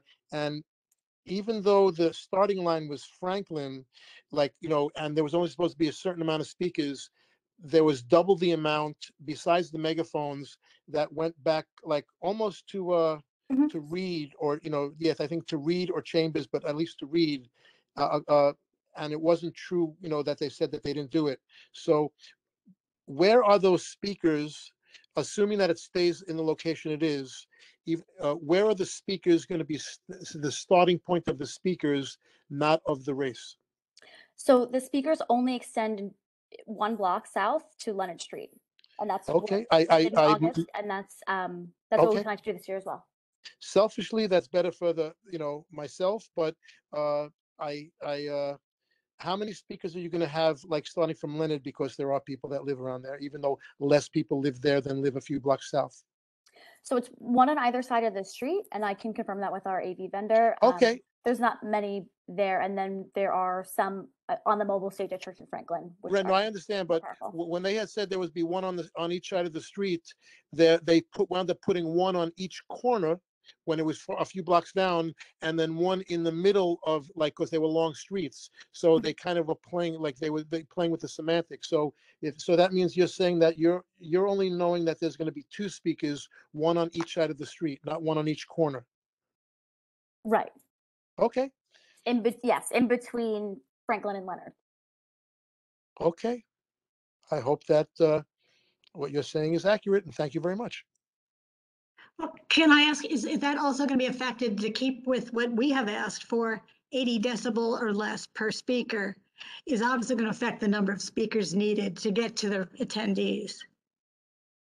Yeah, so we will keep it, yeah, below 80 decibels per speaker. I mean, we're right now with the way those speakers are, we aren't reaching anybody outside of wave one. So I think just something people have become accustomed to. And I think, Yeah. I'm sorry, Betty. If we can get back to somebody, some of the other speakers, people with hands up. I Yes. think Eric was next and then Justine. Okay, a And I quick question. Okay, yeah, I just want to make sure that you'll have enough comfort stations, especially at the starting line. Yeah, like aid stations. I mean, with Porta Johns, right? Because Oh. will always be, yes, that's. Yeah, we can send a map. There are porta johns dispersed. There's one on Church itself, but on some side streets where there's corral access points, and then some in the VIP area that's on Church between Canal and Franklin. So they're dispersed throughout, and some down the Battery as well. Great. Thank you. Then Justine and Pat Moore. Thank you. So I'm looking at the map right now, Devin. Thank you for this presentation. And so I guess the waves, they start at 7:30 and people, I guess, start gathering at 6 a.m. And then the last wave takes off at 10:25. Is that correct? That's correct. Yeah. So on the right-hand side, next to the wave times, those are our recommended arrival times. So 6 a.m. is really only recommended for wave one, and that's just because that's VIP and charity riders, and they get breakfast, and that's on Church between Canal and Franklin is where that is. Everybody else is later than that. So the star, I just can't read the map. The star in the map that's Canal and Franklin. That's Church and Franklin, yeah. Church and Franklin, okay. So these roads are going to be closed like all night and all day. Yeah, starting at midnight, and then NYPD does wave closures between 12 and 3 a.m. all the way down Church. Wow. Okay. And then when does it clear out? And when does it open up to traffic again in life? So our last riders will be through the start line at 11 a.m. the latest, and then the police look to reopen the roads right around noon. So right after that, so they'll start from the Battery and then work their way up as we take equipment off the street, because really all of our main equipment is right near Church and Franklin. So we pull that to the side of the road and pack it up, as quickly as possible so they can reopen. So in an ideal world by 12, but most of Church Street will be reopened shortly after 11 a.m. And you mentioned when you were talking to Tammy something about West Side Highway and West Street. Are you trying to move it for this year? No, we did try, but the police didn't approve for this year. So hopefully in 2023 is something we would look to to work with them again on. Do come back to us early, because I'm in Battery Park City and on the Battery Park City Committee, and that is a big disruption. Yeah, absolutely. And I mean, it's a big disruption no matter where it is, but it's also a good cause. So I appreciate that. So we just would have to manage. Because once you close up the West Side Highway, there's kind of almost like no way out for some of these places. Yeah, and I think in some ways the police department, it's a little easier for them in terms of road closures, but I understand in a lot of ways it's a way bigger traffic disruption. And yeah, because you're big. I mean, if it was 1 block or 2 blocks, like the Tunnel to Towers, it's like, okay, we can go around. But you're blocked at every exit and entrance. Anyhow, all right, not relevant now. Thank you. Hopefully one day, but we'll keep you posted. Yes, and Pat Moore, since you usually do the follow-up for quality of life. Right, exactly. And people have asked some of the questions. Since this race started, we've had many complaints about noise. And since this race started, as I think Tammy said, the community has changed. It's the population has increased. And I think I heard you say you're going to start setup at midnight to 4 in the morning. Okay, people are not going to be happy, especially if you're making noise. And you have to tell your people it isn't just the noise from whatever they're moving. It's also them screaming to one another, Joe, I need a hammer or whatever, please. They've got to keep the noise at a minimum. And when you say the number is in real time, is there a person manning that number? If I call you at midnight, are you going to, not you, but is someone going to answer and actually take care of my complaint? Yeah. My associate director, it's a Google Voice number, but it goes to his cell phone. We had it set up that way last year also. And he'll be up. He'll probably be there, and then we'll be around for sure for the entire Sabbath time. Okay, because if if it doesn't work out, but you're going to hear lots of complaints from us. Yes, no, you could call it right now and try it out. Okay. Okay, great. Terrific. Thank you. No problem. Tammy, is your hand up again? Goodness, no, my apologies. Oh, okay, fine. I thought to make sure that there aren't any questions out there. Mine is just for one quick suggestion. Sure, speak and. I will speak in very quickly. I think, Devin, one suggestion that I think I had made a while ago, that the two speakers could be angled like facing the street as opposed to facing the buildings. So like one, just to mitigate a little. Mhm. Yeah, absolutely. Thank you. Well, in the absence of other questions, we need to go on to a resolution. What I'm going to guess is that therefore be it resolved as one, we basically support this activity going on, and I went back to some of the past ones. We still appreciate the work that the Bike New York has done to improve conditions, but we still ask them to put out the flyers and communications well in advance of the event, that they improve day of the event responsiveness, including the phone number, which Devin's already said they have, not use bullhorns before 9 a.m. The speaker sound be limited to 80 decibels or less. As Pat Moore just said, that people doing setup before will make it 7 a.m. Be instructed not to yell, to limit their voices, and to have Bike New York representative dedicated to day of services, day of the race, to ensure that the stipulations are agreed upon and so that people can have someone that can be responsive.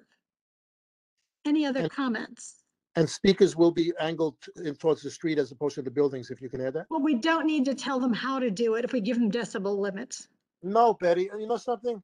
That's one of the things that have come up in the quality of life when we were dealing with conscious and everything else, the angle of the speakers, which also mitigated things for the residents. Of course, or at least, okay, that's my opinion. And it's the angle of the speakers make a big difference in sometimes the residents' complaints.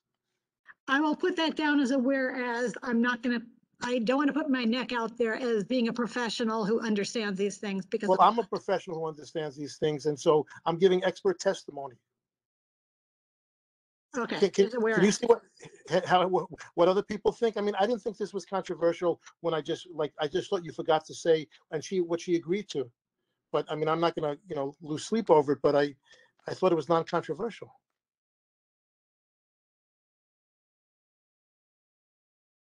Betty, can I make a suggestion?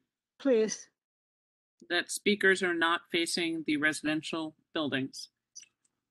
That's what I said. And just optimize sound for event space only. That doesn't tell them which way they point, except don't point it into the apartment buildings. Okay, add that. That'll be added to the list of the items requested. Can you also, I apologize for not having my hand up, request that they come back to discuss with Community Board 1 and NYPD a different route and a different date for 2023. Those discussions start on, in time to make changes. Well, actually, I want to get your take on this, because what I had jotted down was, do we want to actually put in a therefore be it resolved that New York City government consider allowing the race to take place in August? Because it sounds more like they're getting pushback, that they want to make changes too, and we need to encourage the city government to allow changes. I think that's a great way to express it. As long as it gets in there, I'm really happy, because I'd support the race a heck of a lot better if it was not the first weekend in May. Great, then we'll just put in a third, therefore, not third with the be it further resolved. But maybe instead of just specifically saying August, say summer. The advantage of August is it is so much quieter. Do you really want to say summer, or do you want to say August? I want to be flexible. So yeah, I want to say summer because I don't want to be too prescriptive. About Q3? That's July, August. Right. Sure. Yeah. Well, it's Q1 in the fiscal year, but it's Q3 in the calendar year.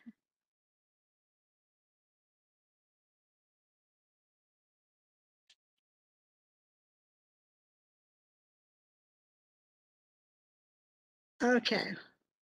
We're down Q3, although I agree August would probably be the preferable because it is the quietest.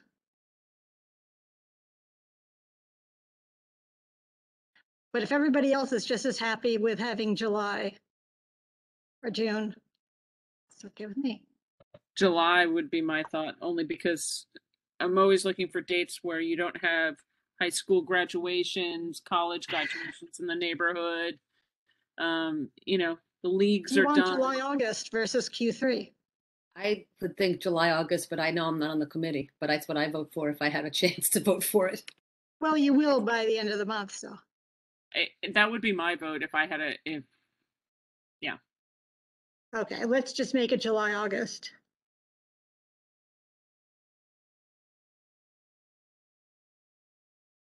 Then if someone would like to call a question, I will second it.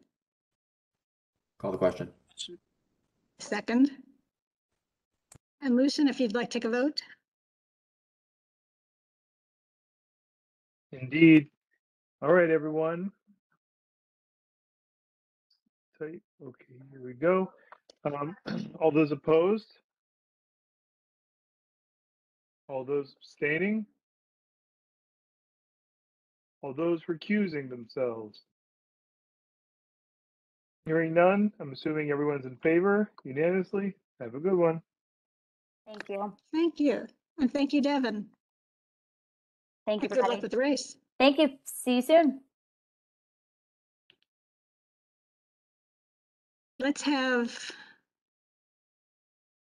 who is here for the I'm Wall gonna Street bring Run and Heart Cordelia Walk? Lux on. I think she's already moved over. And Cordelia can let me know. Chris Mendoza is also on. He'll be here for World Trade 9/11 Memorial 5K. Cordelia's, I think, managing both the Wall Street Run and the 9/11 5K. But Cordelia, let me know who else I should pull over who's in the attendee section. Looks like, is L. Rose Frazier Perfect. on your Yes, I was team? going to say for Perfect. the Got it. Heart Walk, so we do have two teams here. For the Heart Walk, we have Elle Rose, and I know we also have a representative from the American Heart Association, Dan Sturmer, who wanted to join as well. I Okay, can't done. see. Oh, you have him? Okay, great. Okay. Casey Cunningham, Jen J. That's all I have Yes. left. And then we have Jen Younger here, and I believe Casey Cunningham should be here as well. But Okay. they are also here to speak to the 9/11 Memorial and Museum 5K. Okay. Sounds like I have everyone. Perfect. Thank you so much. Hi, my name is Elle Rose Frazier. I am a producer with Eventage on behalf of the American Heart Association. I'm going to quickly let Dan give a brief introduction to the event itself and to the cause, and then we will quickly route through the route for the event and any additional questions that you guys may have. I know you are on a time crunch, so we'd like to keep it as concise as possible for you, Betty, and we appreciate you having us here today. Good evening, everyone. My name is Dan Sturmer. I'm the Senior Director of the New York City Heart Challenge for the American Heart Association. Thank you for having us. Thank you for your support of our Wall Street Run and Heart Walk. The event is scheduled to return this year on Thursday, May 19th for our first time back in person since 2019. We are very excited to bring this back to downtown Manhattan and unite thousands across Manhattan's corporate and public communities. I don't have to speak to the importance of the American Heart Association. I'm sure everyone is very well aware we are the world's largest and oldest nonprofit dedicated to heart research and stroke science. We unite thousands across New York City. This is a massive event for some of the top organizations and companies across all the different disciplines. We unite many from the financial industry, real estate, health systems, law firms, We have many of our top volunteers who are, executives within their companies, looking very much forward to bringing their workforces back to the streets of Manhattan. The event itself has a lot of who are survivors who have heart disease in their family, but also the work in combat COVID, help with social justice and health equity, and many back directly. So thank you again for having us. I'm happy to answer any questions related to the event and our participants, as well as the American Heart Association, but I'll pass it back to Elle to give the logistical overview. Thanks, Dan. Thank you, Dan. So showing on the screen right now is the route map. We would like to call out that we do not start closing down any spaces until 5 p.m. And at 5 p.m. on the 19th, we will then close down the intersection of Murray and Greenwich so that we can start our setup. And as you'll see presented on the screen in front of you, our walker corral is located for the 1 block on Murray Street, and our runner corral is located for about 2 blocks on Greenwich Street. So from there, we anticipate to start the race at 6:45, and that'll be dependent on NYPD's approval. And we'll be waiting for their signal. As soon as they're giving us the go-ahead, we will go ahead and start the race. The runners will go up to Warren Street and make a right. They will then go down to Church Street and make a right and proceed all the way down to Liberty, where they will make a left onto Liberty. They'll then proceed down to William Street. From there, they will make a right and proceed all the way down until they get to Pearl Street, where they will make a left. They'll then follow Pearl Street all the way around as it turns into Water Street, into State Street and Battery Park. And then at third place, they will exit onto the BCPA Esplanade, where they will run down the lower Esplanade track to Brookfield Place. And this is the route that we have had for numerous years now. So this is a very consistent operation. As soon as we start a rolling closure for all of the streets, we will close down those streets in a rolling pattern, so the streets are not closed the entirety of the race. And as soon as our last walker passes those points, we will have an individual directly behind them in a sweep vehicle or bicycle that will be radioing to NYPD that those streets can immediately be reopened, so that we take as little of a presence on the streets as physically possible. And we are looking to then, as soon as our walkers and runners are out of our start area, we'll close down all of those operations there. So we have as small of a setup window as humanly possible for us to get all of our equipment in and be able to safely and efficiently get all of those runners and walkers out of our start area through the course and then back to Brookfield Place. Great, if you didn't, there's one piece of information I was not able to find. And can you give me an estimated number of participants you expect, or if you have a cap or any? So previously this event has been anywhere from 10 to 12,000, but given that many of the businesses that support the run are not yet back to full-time capacity in their offices, we are looking that the event will be somewhere in the range of 7 to 8,000 this year. And that's just given that many people will be choosing the virtual option to run from home or to fundraise in other ways that are not joining us physically on site. Thank you. Sure. Let me scan for hands up. Questions? We'll start with Tammy and then Justine. So we have a true love-hate relationship with this event, as you are well aware. I'm a little dismayed. It does not sound like you have made any changes to the start line that we have asked for, I don't know, the last 4 or 5 years that the event has been running. When the run has gotten up to the numbers that are typical, it is overwhelming on the community in Tribeca. We have had numerous, and you have been here and heard it if you were here,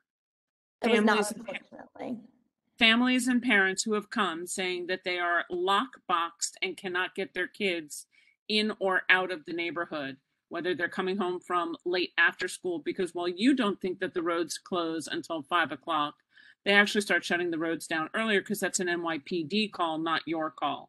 It's based on your start time and what they perceive. So we have seen streets closed down as early as 3:30, which has given problems for buses, for kids coming home from schools, from all kinds of schools, from after schools, from kids trying to get over to the ball fields for their leagues and things like that.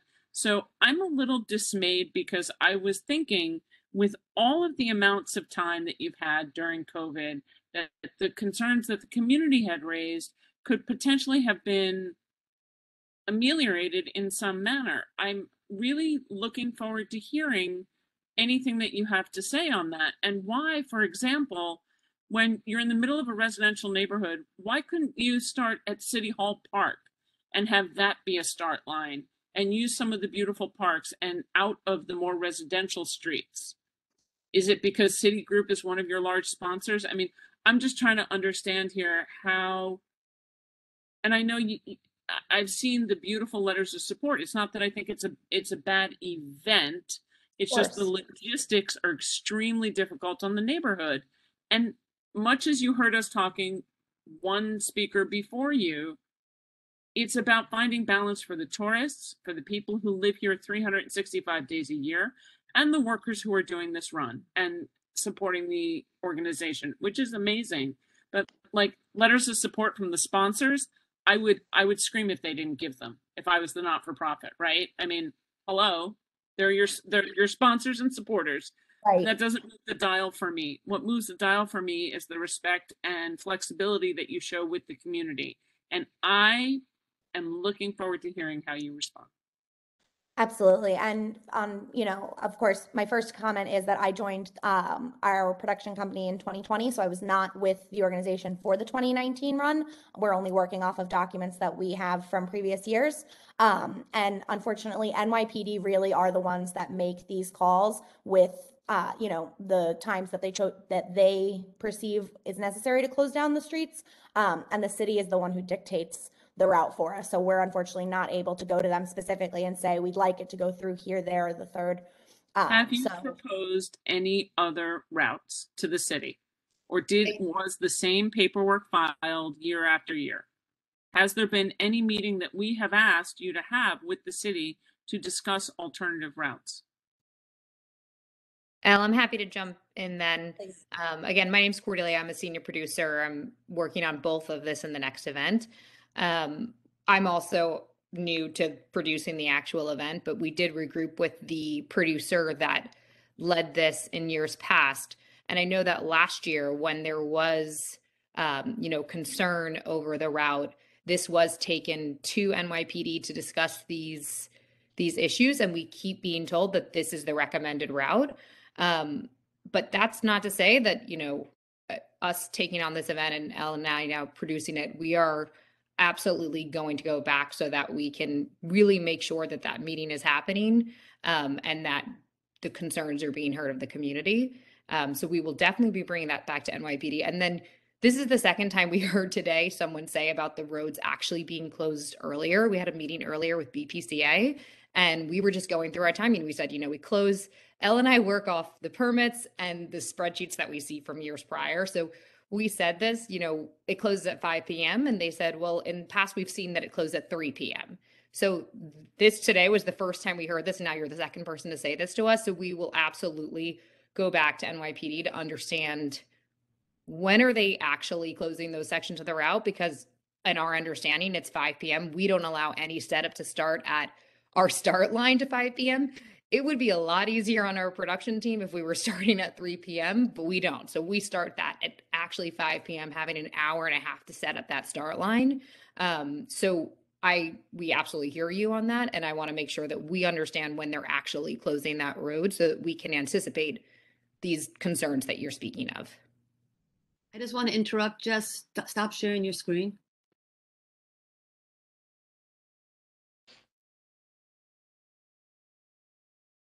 Oh. You're on mute.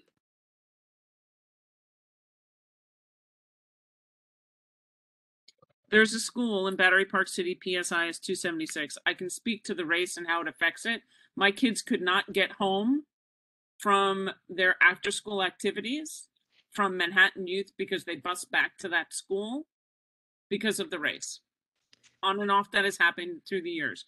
And so what either has ended up happening is the kids got stuck and they couldn't get home by bus, and you had to go find a way to get through the race to go pick them up at a community center, or they cancel the after school activities. So those are the kinds of things that year after year. And I am sorry if you're new producers, but I'm also going to hold the American Heart Association responsible. They are the organizer. They know these. This is not new news for anyone, which is why I said it's distressing.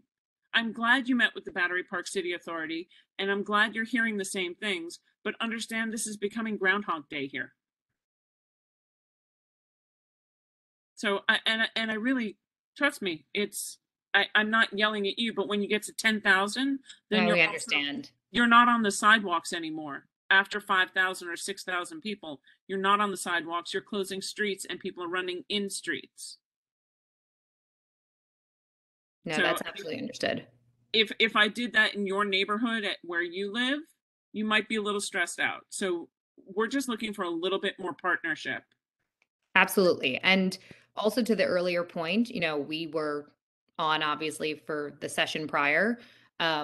We would love moving forward an opportunity to present earlier about this. So if we can come in, I mean, this year, the problem I'm sure that any event organizer is seeing, COVID with the delays, and all of us are just holding our breath to make sure that events are coming back in person, especially for these nonprofits that are really, really dependent on the fundraising happening again and not wanting to commit to an event that does not happen.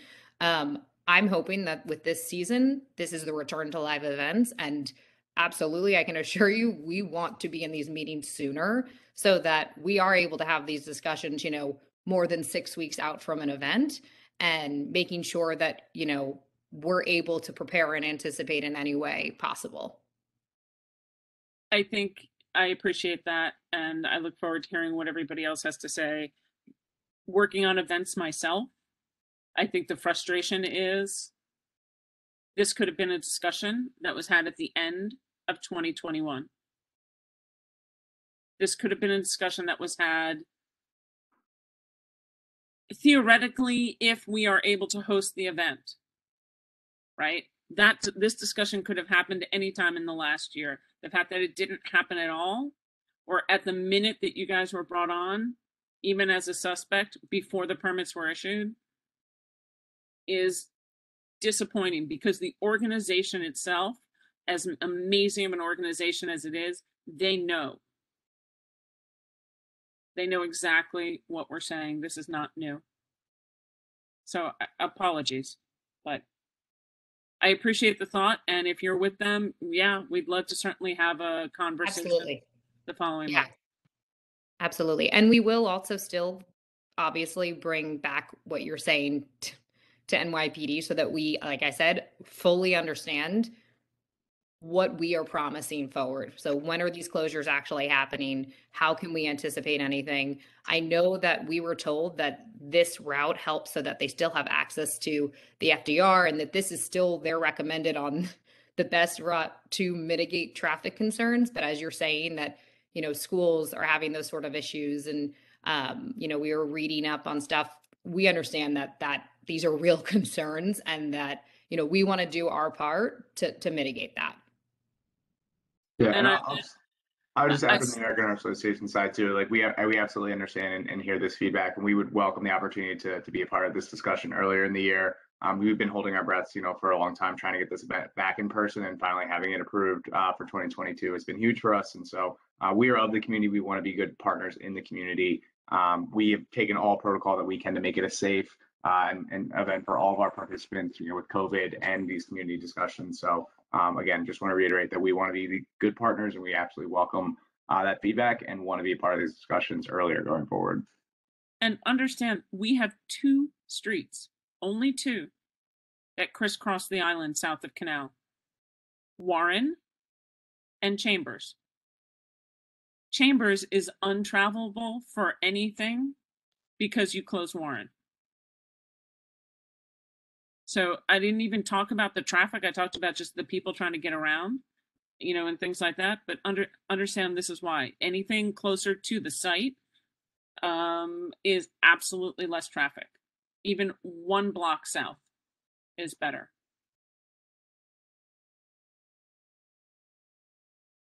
Thank you, Tammy. We'll definitely make a note of that.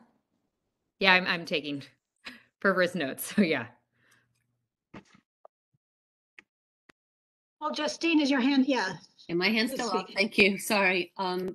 So I just am looking, and I found the 2018 January 2018 resolution whereby CB1 recommends that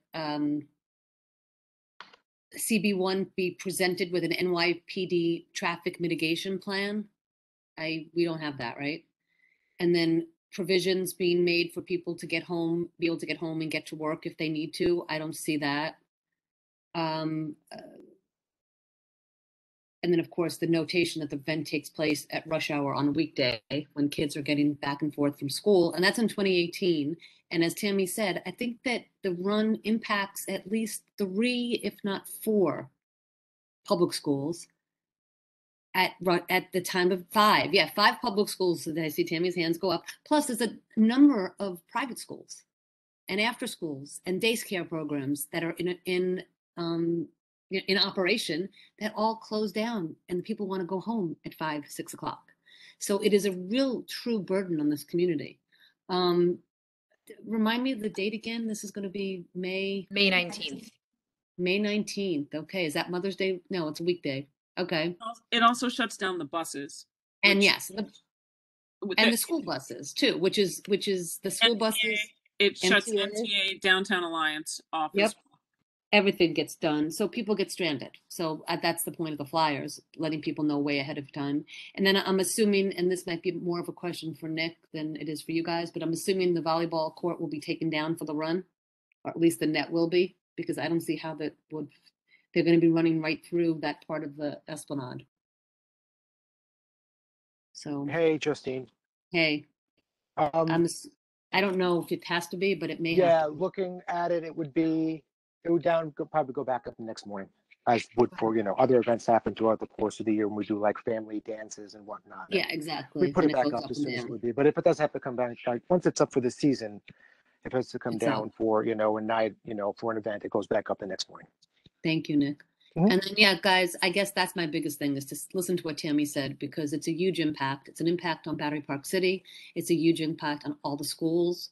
It's an impact on Tribeca. And this is a good cause, but you guys could do better. You need to do better. And it's been many years. And that was in January 2018. So I don't know who's been here long enough. And I don't know who here has been, but those are from back then. So anyhow, thank you. Yes, and I'd like to put it in perspective that I travel around the community too. In fact, have to get to community board meetings in general in past years. I have not had any problems going across the district. Sure, there are road closures, but as a pedestrian, I haven't really been hindered at all for getting around. So I'm surprised that people are finding things so dramatically affected other than driving, which I can't do. That's so funny, Betty. I've actually run in this race, so I like it and I support it that way. But yeah, it's packed. When it's coming through, it's packed. Right, but I do want people to keep in mind that the businesses and the participants, the workers, are also constituents of our community board, and they are actively participating. So for the homeowners who are concerned about their little children, they also have to balance the desires and needs of the others to do charitable work. This one, right, Betty, if the buses could all operate and people could get around, that would be one thing. That would certainly be the most beneficial change, to be able to work around the bus stops so people don't get shunted out of the neighborhood, because otherwise what happens is the M9 completely stops north of all of CB1 in the past, the M20, the M22, and the M15. So, and the Downtown Alliance. So if there was a way, and not everybody can take the subway, so if there was a way to be able to preserve the MTA, then it would be certainly something. I'm not worrying about cars or truck deliveries as much. I'm just really worried about public transit and getting people from point A to point B. since I don't see any other hands up, the last call, then I guess we'll move forward with the resolution. And I've looked at the past years and kind of what I'm hearing from this one too. Therefore, be it resolved, I'm going to guess, in general, we support the charitable events. The NYPD is urged to minimize the time and the number of streets that are closed to pedestrians, bicycles, and traffic. And that the city government consider alternative routes for future years that can be used, since we were just told that they're the ones who really dictate that. And two, be it further resolved that the American Heart Association is urged to have flyers posted and seek local coverage in order to inform residents, workers, and businesses of the event, the date, and the times, as well as the street closures. Any other comments from people, something that was missed or?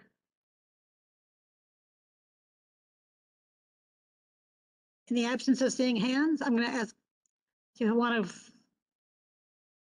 make a motion to vote, to end discussion and get ready to vote? Call the question. Second, A Lisa, take a second. vote. I'll second it.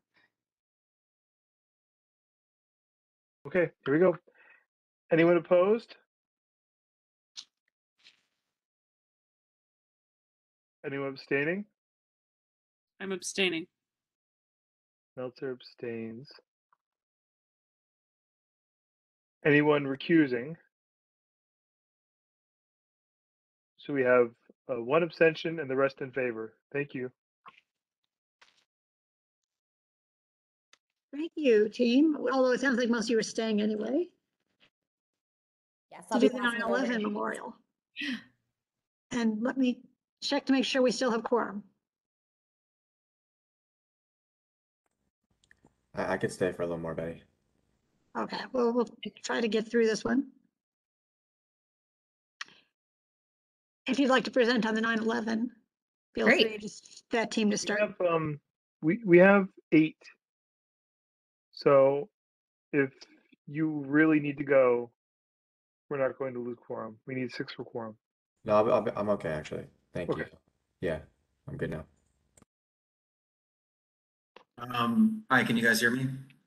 Yes. Hi, Chris. We Yes, can Chris, hear we you. can hear you. Awesome. Name is Chris Mendoza from the 9/11 Memorial, Senior Manager, Government Community Affairs. I do want to take a moment. Actually, I want to give the floor to Casey Cunningham, who is most recently has been promoted to the Vice President of Events, taking over for Christy Hughes, who's recently just left the museum. So I just wanted to give the floor to Casey and to talk a little bit about the 5K that's upcoming. Yeah. Hi, everybody. Thank you so much for having us this evening. I really appreciate it. It's my first community board meeting, so it's been a great learning experience to kind of sit in and eavesdrop on all of these really great issues that you guys are addressing. So thanks for letting us do that. As Chris said, I'm the new VP of Events, taking over for Christy Hughes, who some of you might know or worked with in the past. So very large shoes to fill there. But we are hosting our annual 5K run walk on Sunday, April 24th. It's the first time we're back since 2019, so we're very excited. It's one of the institution's main fundraisers, so very important to us, especially after having had to close the memorial and the museum in 2020, and then still trying to recover those losses from the last 2 years. So I just wanted to introduce myself, say thank you very much for all of your support of this event since it launched in 2013. And I'm going to turn it over to Cordelia, who is kind of project managing this from our production side, and she's going to kind of run through all of the logistics for the event. Great. Thanks, Casey. Hi, everyone again. I'm Cordelia Lux. I know I was speaking prior. I'm a senior producer at Eventage. We're an event production agency based in New Jersey. Yes, so we are so grateful and happy to be back for a live event. This event is taking place on Sunday, April 24th. This will actually be the 10th annual event.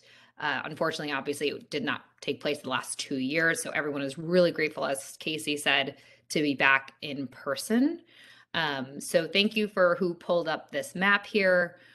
Just as in prior years, we are starting at Brookfield Plaza.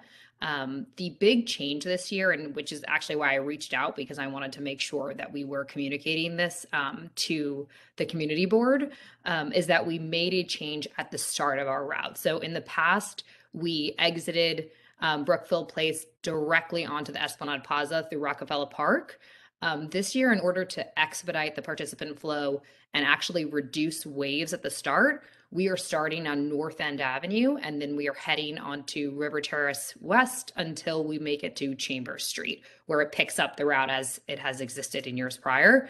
Our thought for this is really to reduce bottlenecking and expedite participants exiting from the start. In the past, we've had to have waves, which slows down, obviously, participants entering the route and then actually clearing the area. So this year, we'll only have 2 waves. We'll have a runner wave and a walker wave. And this will dramatically, we hope, reduce that bottlenecking because they'll be on River Terrace. The big effect for this is that, and this is a request from NYPD, because of, you know, counterterrorism threats, and this is a very special event in that way. They are not allowing vehicles to park on the west side of River Terrace. This is a no standing parking area as it exists now, but as I'm sure all of you know, it's lined with cars every day. Those are mostly, you know, vehicles within NYPD and whatnot. So they are going to handle that mostly internally. We'll still be doing route flyering to make sure that's communicated. We'll be putting up, you know, signs as we can. I know BPCA said that they would communicate that as well to the community, and NYPD will really be communicating that internally to make sure that's known. And again, that's a request from them just to make sure that there are no vehicles on that west side of the street where the walkers will be, but all walkers and runners will be on the sidewalk. So how the route will work, and again, mostly this route takes place on parks, on trails, and on sidewalks. So we exit Brookfield, we'll go on River Terrace to Chambers, and then we actually have a split there. So we'll have runners that will go on the bike path heading north to Lake Street, and our walkers will stay in Hudson River Park.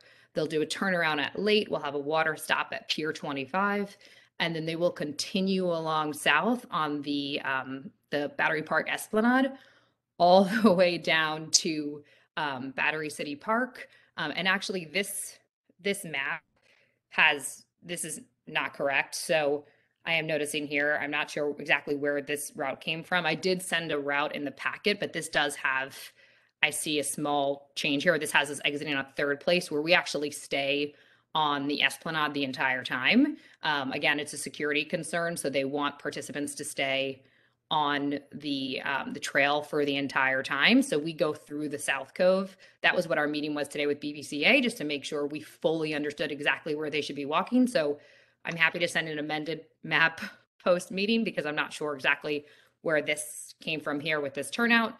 And then they will exit onto Battery Park Place, and we will then be on we'll turn left onto Greenwich, and this is where we do have a rolling street closure. So this is the final half mile of the route. We'll have that rolling street closure where, just like we talked about before, this is really just a bubble around participants. So we will have NYPD shutting that down, the roads in front of the first runner and behind the last walker. And we actually have a dedicated staff member that will be following that last walker, and they are signaled to NYPD to open back up the roads, so that we are able to urgently reopen streets as soon as they are able to. And then we will finish at Greenwich and Cortlandt Way, and we'll have a finish line experience this year at Greenwich and Fulton Street.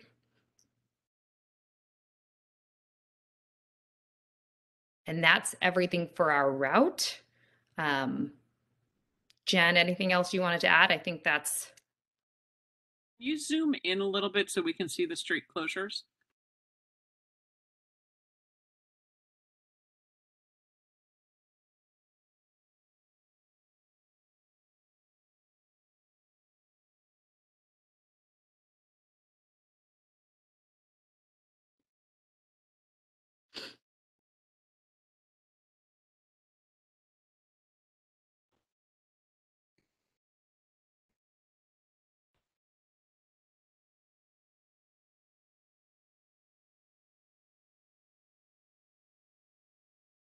Also, Jess, if it's Sorry, easier, I'm not quite sure how to, yeah. I have it on my, I have the actual map up on my computer too. So if it's easy for me to share, I'm happy to do that as well. You might have an issue getting permission, I believe. Let me see.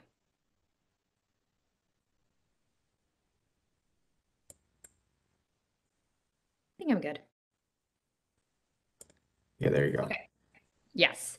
So as you see here, this is where the actual route will be. So they stay on that South Cove and go behind the Wagner School. And again, this is security reasons. That's why they keep us on the trail for as long as possible. And we enter onto Battery Place, and then here so they can zoom in and you can really see those closures. So they'll go down Greenwich to Trinity and then back on to Greenwich for this entire way. And then we finish at Cortlandt Way and Greenwich.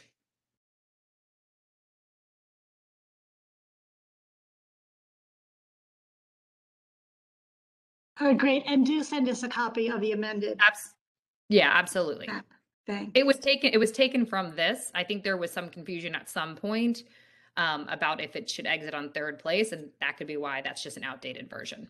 That's what it is, Cody. We had heard from NYPD that Battery Park City Authority had asked us to amend the route to come out on Third and go down Battery Place, and then NYPD said that this route specifically goes through the South Cove, just to keep the participants protected for longer. So that's why we switched back to the route that goes through the South Cove. Perfect. Thanks, Jen. Okay, and if they're ready for questions, then we'll have Pat Moore and then Justine Kucha. I'm sorry, the map just was taken away. So I you're can on keep Greenwich? sharing. Sorry, I can keep sharing the map so you can ask any I was questions to just it. trying to see. So you said that the race will be on Greenwich Street? So yes, just for the last half mile, we actually finish adjacent to the memorial. So we actually go north on Greenwich to Cortlandt Way. And in the past, we finished, Casey, you'll know it better than me because we weren't producing it then. But we finished, I think 1 or 2 blocks earlier. But all that added to this was really being on Port Authority property. Okay, so Greenwich from where to where? From Western Street? Yes, from Cortlandt Way, that's where they'll be finishing. If you can see that here. All the way down to Battery. All the way down to Battery. Yeah, I really don't, I'm not, on Greenwich all the way down to the Battery? No. Yes. Well, they go on to, they turn Trinity. onto Trinity to get to Greenwich, but yes, and then. I'm only concerned about Greenwich Street. I live on basically on Greenwich Street, right in front of, I live on Cedar in Greenwich. And as you know, in this little neck of the woods, we only have 6 functioning streets. And so what time of day is this going to happen? I missed that. I'm sorry. So the race starts at 8:15. And as we said, we did make some changes so that we can expedite participants being really out of our start. So we are expecting that all runners and walkers should be crossing the finish line by 9:45 a.m. Okay. All right. And that's generous timing. That's, right. Just remember, there are only 6 functioning streets in this little part of town, and people, if they can't access Greenwich Street, they can't get into this little part of town. All right. So, all right, we'll see how it goes. You'll hear from me if it's really awful.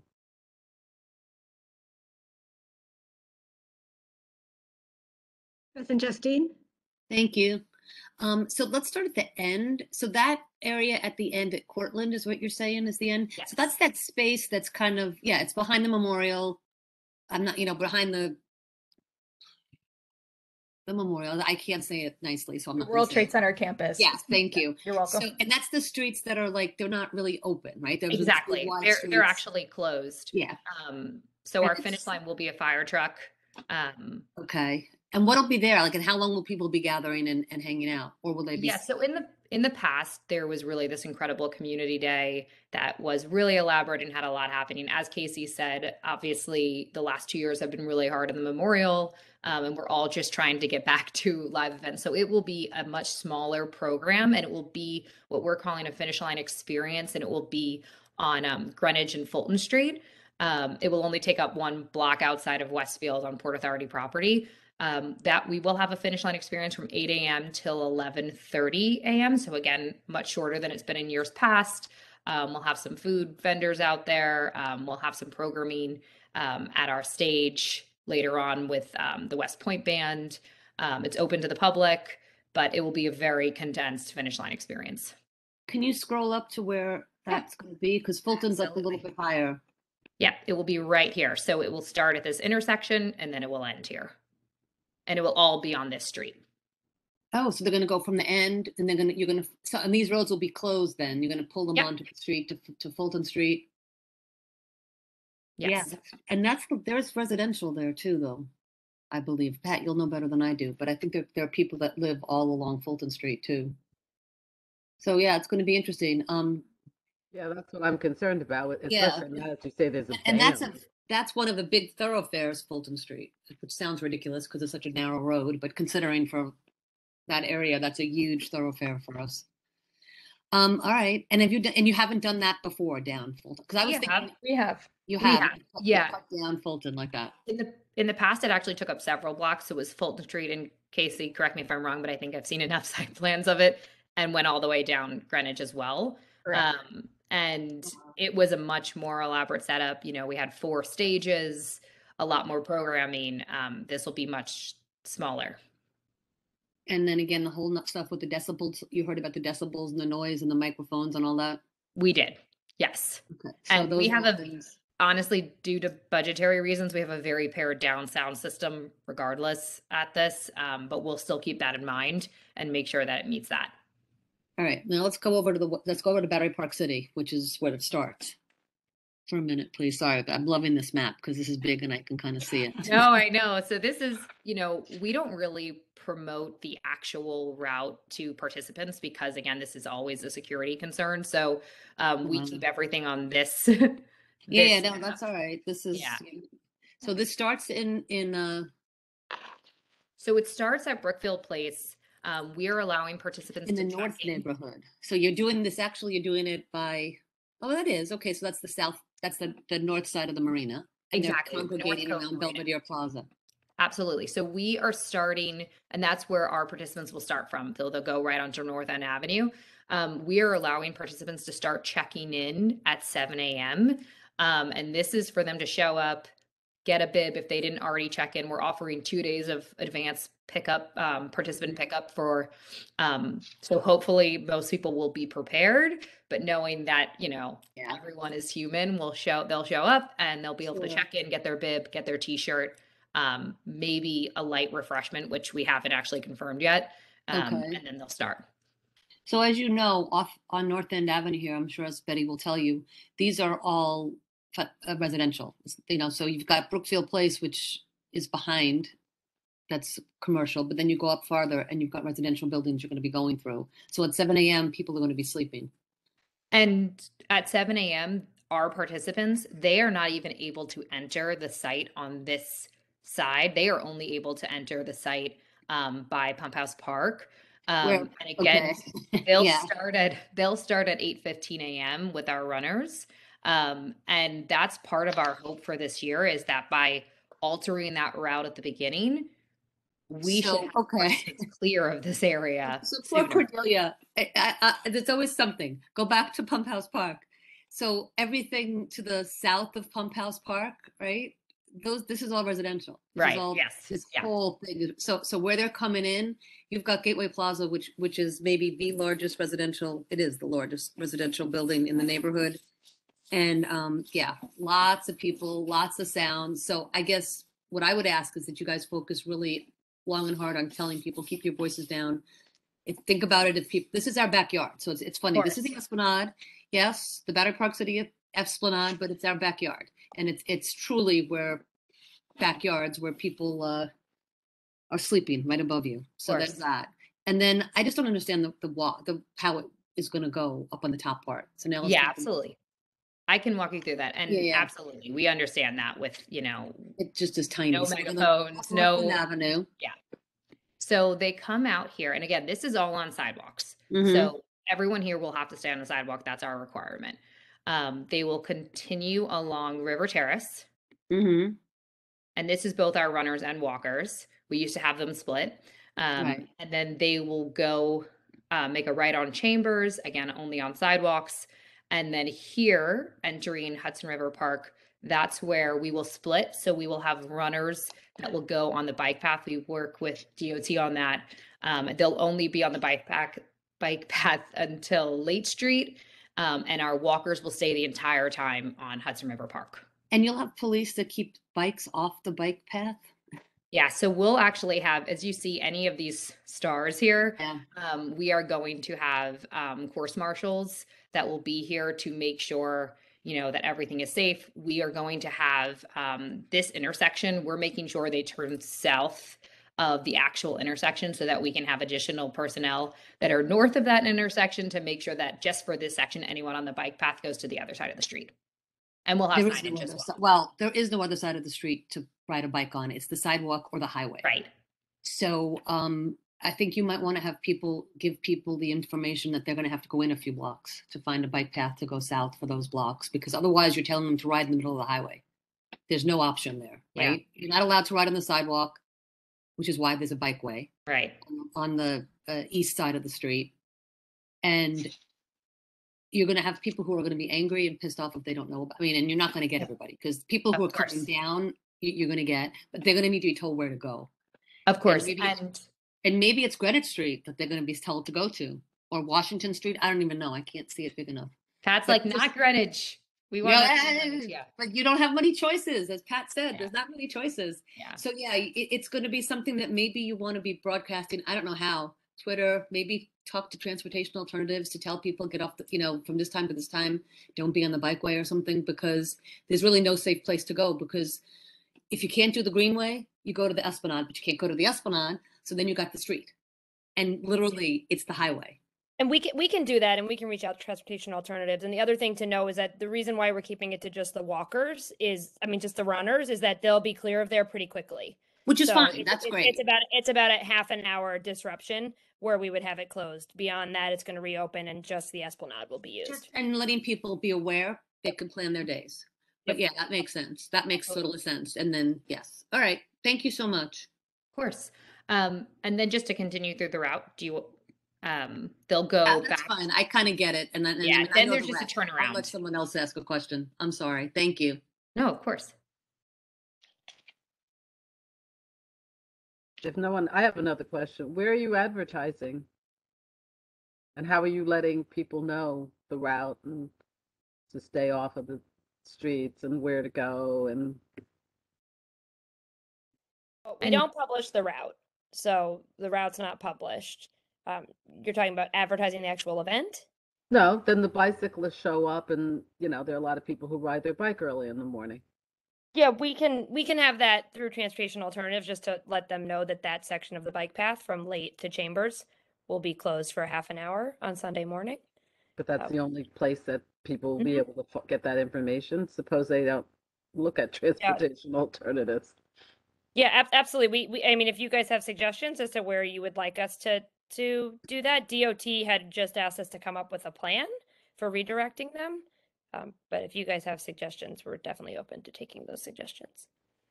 I don't. I just know that there are lots of people who ride their bike early in the morning. So Yeah, I don't have a suggestion, but I would be really clear about where you would tell them to go for those blocks and how to get them safely across the West Side Highway at a light to a safe street that's a bike lane going south and north. They got to get the options, and then back in again.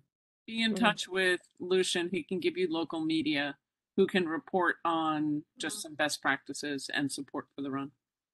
But that's possible, but if they don't want to publicize the route, it makes it difficult. But We can say that portion of the route is going to be closed to cyclists. Yeah, no, I would do that, and I'd also consider having to post a sign at the closure point with the alternative information. So if a cyclist comes right up to a place where it's closed, they have an idea of where to go instead and where it reopens. We can do that. Yeah, and if you kind of create a compact disclaimer about that detour, I can send it out to a couple of bike organizations that will also propagate the message. Yeah, because it'd be good for Hudson River Park to know as well. Yes, and Hudson River Park is they've been looped in on this as well. So they do know with the closure and whatnot where it will happen. And we appreciate, was that Lucian, if you offered that, to regroup with you on that.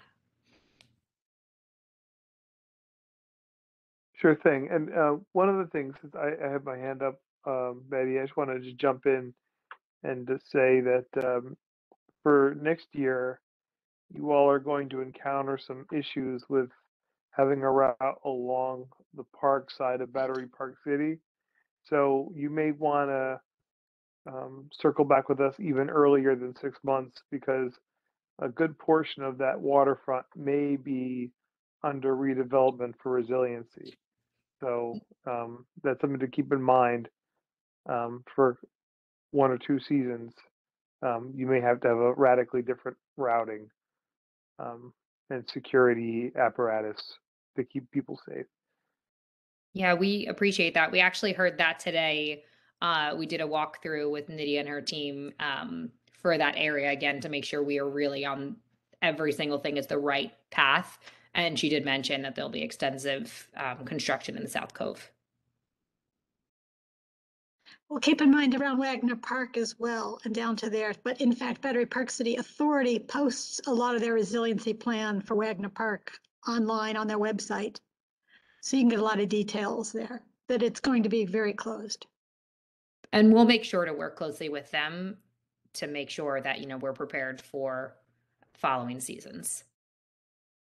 Great. And Tammy? Actually, everybody has said exactly what I was going to say, but I was going to also give you a heads up that the extension of the construction, and this will apply for both the American Heart Association run as well as this, will be across the front of Wagner, all the way across the front of Battery. Battery Park itself will be under construction, and it's not within the park, it's on the northern edge. So that will have a major impact on both those runs looking ahead for the next 2 years. Yes, because they're closing the Esplanade from South Cove all the way around to Battery Park.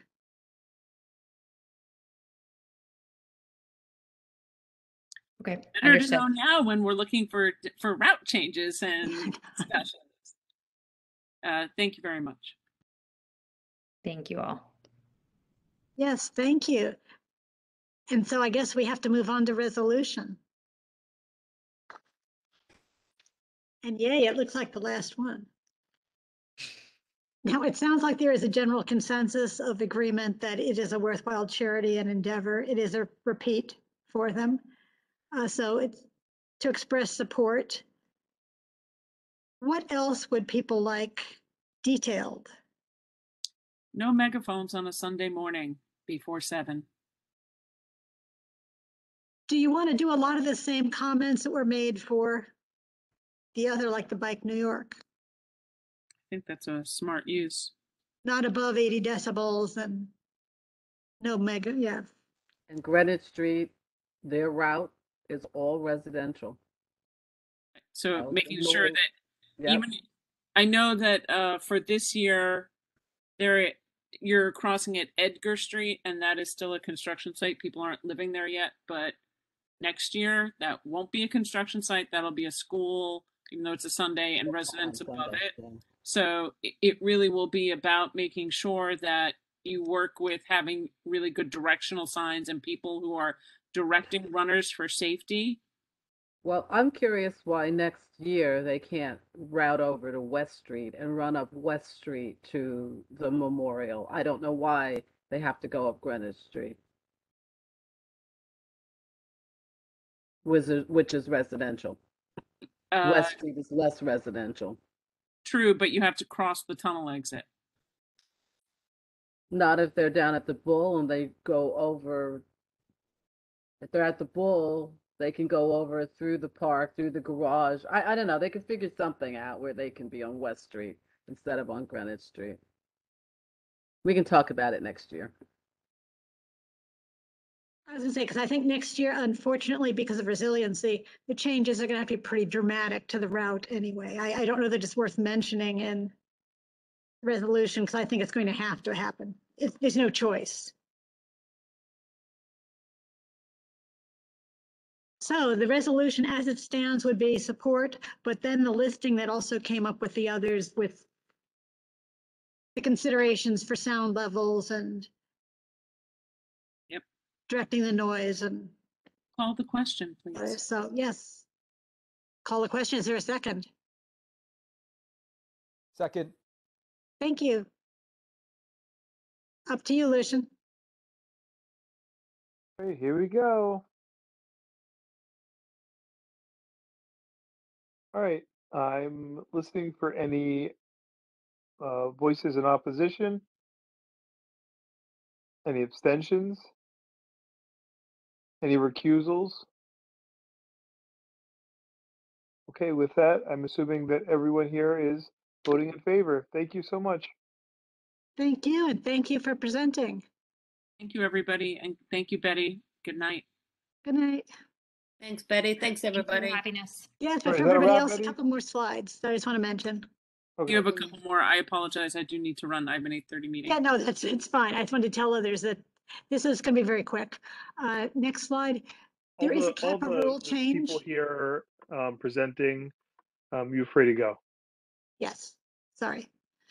The Taxi and Limousine Commission's proposing amendments to the rules to create a taxi flat fare, $39 for trips between LaGuardia and Manhattan. And also for a flat fare for Kennedy Airport would go up to Manhattan would be $65. So you can look forward to this rule change because they generally happen. Betty, the $65 is higher than what it is now, correct? I heard, that's what I hear. Yes, it is. And the hearing date is April 5th. For those who are interested, you can see the link where you can put in your Right. testimony. Right. Just to let you know, like, I don't think I'm going to be able to be available for that, but that's kind of like what the toll would be, but coming to Lower Manhattan, you don't have to take the toll from the JFK because you just go over the Brooklyn to the Manhattan Bridge. So it's only $50-something. So I just want to let everybody know that it's a big difference. Right, and that's why I'm notifying people. Thank you. Because there is a decrease for LaGuardia, there's an increase to Kennedy. You can put in testimony, and this is how to do it. Yeah. The hearing date is April 5th, so you can enter online anytime prior to that. Right. And then they wonder why people are taking more like, car services because, Anyway, thank you, Betty, for everything. Sure, yeah, that's next one. See what other CBD tolling program, what's come out. State Senator Leroy Comrie, who oversees the MTA committee, is warning the MTA not to allow any exemptions beyond the 3 in the law, or else losing revenue. The MTA, so you know that's what's coming out of state government. The MTA expects federal approval by the end of this year. However, it would not go into effect during the first 9 months of 2023 for those who are looking for a time frame, what's kind of out there now. And again, you can see the various links for these announcements. Can I ask a question? I may not have an answer, but I'll try. Thank you. So what are the 3? The 3 that are provided for in the law now do not include a carve out for residents, do they? No, the 3 in the law are for people that make under 60,000 a year and live in the tolling area, for people who are in transportation, for people with disabilities, and there is one other one. Like a formal accessoride, not that you have a disability, but you have to formally have that, right? It is not defined, but that appears to be where they're going. I would guess, given the statement by Senator Comrie, that's where he's going with it. But like I said, the law does not strictly define it. All right, I'm picking up my walking shoes, buying new shoes. Thank you. Yeah. Betty, can I ask you just one thing about the under 60,000? That's going to be in a tax break, not like where you're exempt from paying, correct? That is what the law says, correct? Yeah, that's the garbage. The people making that little need live week to week. Yeah, that's okay. Thank you, Betty. That's garbage. It's garbage is right. You're right. Mimi? Yeah. So the law said that they needed to make, was it like $5 billion before 2025? Is that right? It was about a little over $1 billion a year, correct? Yeah. Okay. A little over $1 billion a year. Well, but so if it's not going into effect during I know, they're already in a big hole. 3. Yeah, like, are they gonna bill us in order to make up for all of the years that they haven't? None of those things are known. And in fact, I can tell you that on Thursday, yes, the Borough President's Office is holding a meeting of all the transportation chairs and the community boards to talk about this, and maybe I'll know more after that. That would be Okay, really thanks. cool, Yeah, because it that seems sounds really like, important. yeah, they're gonna bill us because at the end of the day, all they care about is generating their revenue. Yeah. It's not about the pollution, it's not about anything else, it's about generating the revenue. Betty, the law I don't says know. the law says that we need to make X amount of billions of dollars a year. So what happens if they don't make it? I mean, like, it's not, it's like one of those going out of business signs on Chambers of 42nd Street. Everything must go or else, Let's let Lucian speak and maybe he has some insights. Thank you. Hey, so my understanding is that the first year, they're going to try to hit the 1 billion mark as best they can, given the modeling that's been done. And you've all heard about one model that was put together by Charles Komanoff. But if they make too much money or not enough money, they will tweak the program to respond to the way that the market has responded to the original pricing. My understanding is, Betty, and you may have a different perspective on this, is that the $1 billion is going to be going towards. I feel like they're going to bond this out. Yeah, they are. Right. So I mean, it's $1 billion a year, but they'll just bond it out for far more money than that. So they have a It is. massive capital pool, and then they can, a very dedicated set of revenues to pay off those bonds. So they can do a massive capital expansion. That's always been my assumption for a regime like this. It was like a $50 billion capital plan. Yeah. It's like So when the airlines when say you're they need to bonding, rate. it doesn't behoove you to make more than what the payment is for the authority. I don't think they're looking to exceed the amount that their goal is, because for the bonding, they only need to meet that payment for 30 years or 25 years. Lucian, have you ever heard of a business or a government agency that would complain and stop the profit at the number that they hit when they could see that they can make more? I mean, just look at the airlines and everything they're doing with with over the years. I mean, you're speaking. You're a great guy, and you're speaking idealistically. I would be shocked if that was the case in practicality once they see that they can hit a little higher figure. Well, I think you have to go back to the law. Does the law say that they need to set a number and stick with it, or they can kind of freewheel? Accounting is a funny thing. I don't think there's ever been a movie or a concert where the producer ever said we made money. Accounting is a wonderful magician's trick. Anyway, but I'll be quiet now. Thank you. Yes, and then next, because these are just announcements, these aren't editorial opinions. I'm sorry, Betty. Thank you. Next slide, 'cause I think there was one more. Path to clean electrified buses, for those who are interested in it. Actually, this was a very interesting, the RPA did a 1-hour presentation. It is a recording that you can see. It is way more complex than I ever would have guessed to try to implement electric buses. And this was a very, very well done, very comprehensive look at all of the challenges, and you'll get a much better understanding of what they have to do to rebuild kind of everything in order to electrify. It's not just buying buses. But in fact, they're working with manufacturers to how to create things, how to create the batteries, how to change their bus stations, how to redo the roads, how to rechange their routes. It's a fascinating talk, and so those who are interested, one to go to. And I think that's all the news from this month, I'll keep looking. So if there were no other comments or questions, anything people would like to say? Hi, Other than Betty. we did it? No, thank you. That's what I have to say. Thank you. Well, thank you. Well then, Lucian, if you want to turn off the recording and That's we'll what I let have you to say. go home. Next year, I hope they take all Well- these races up to Central Park.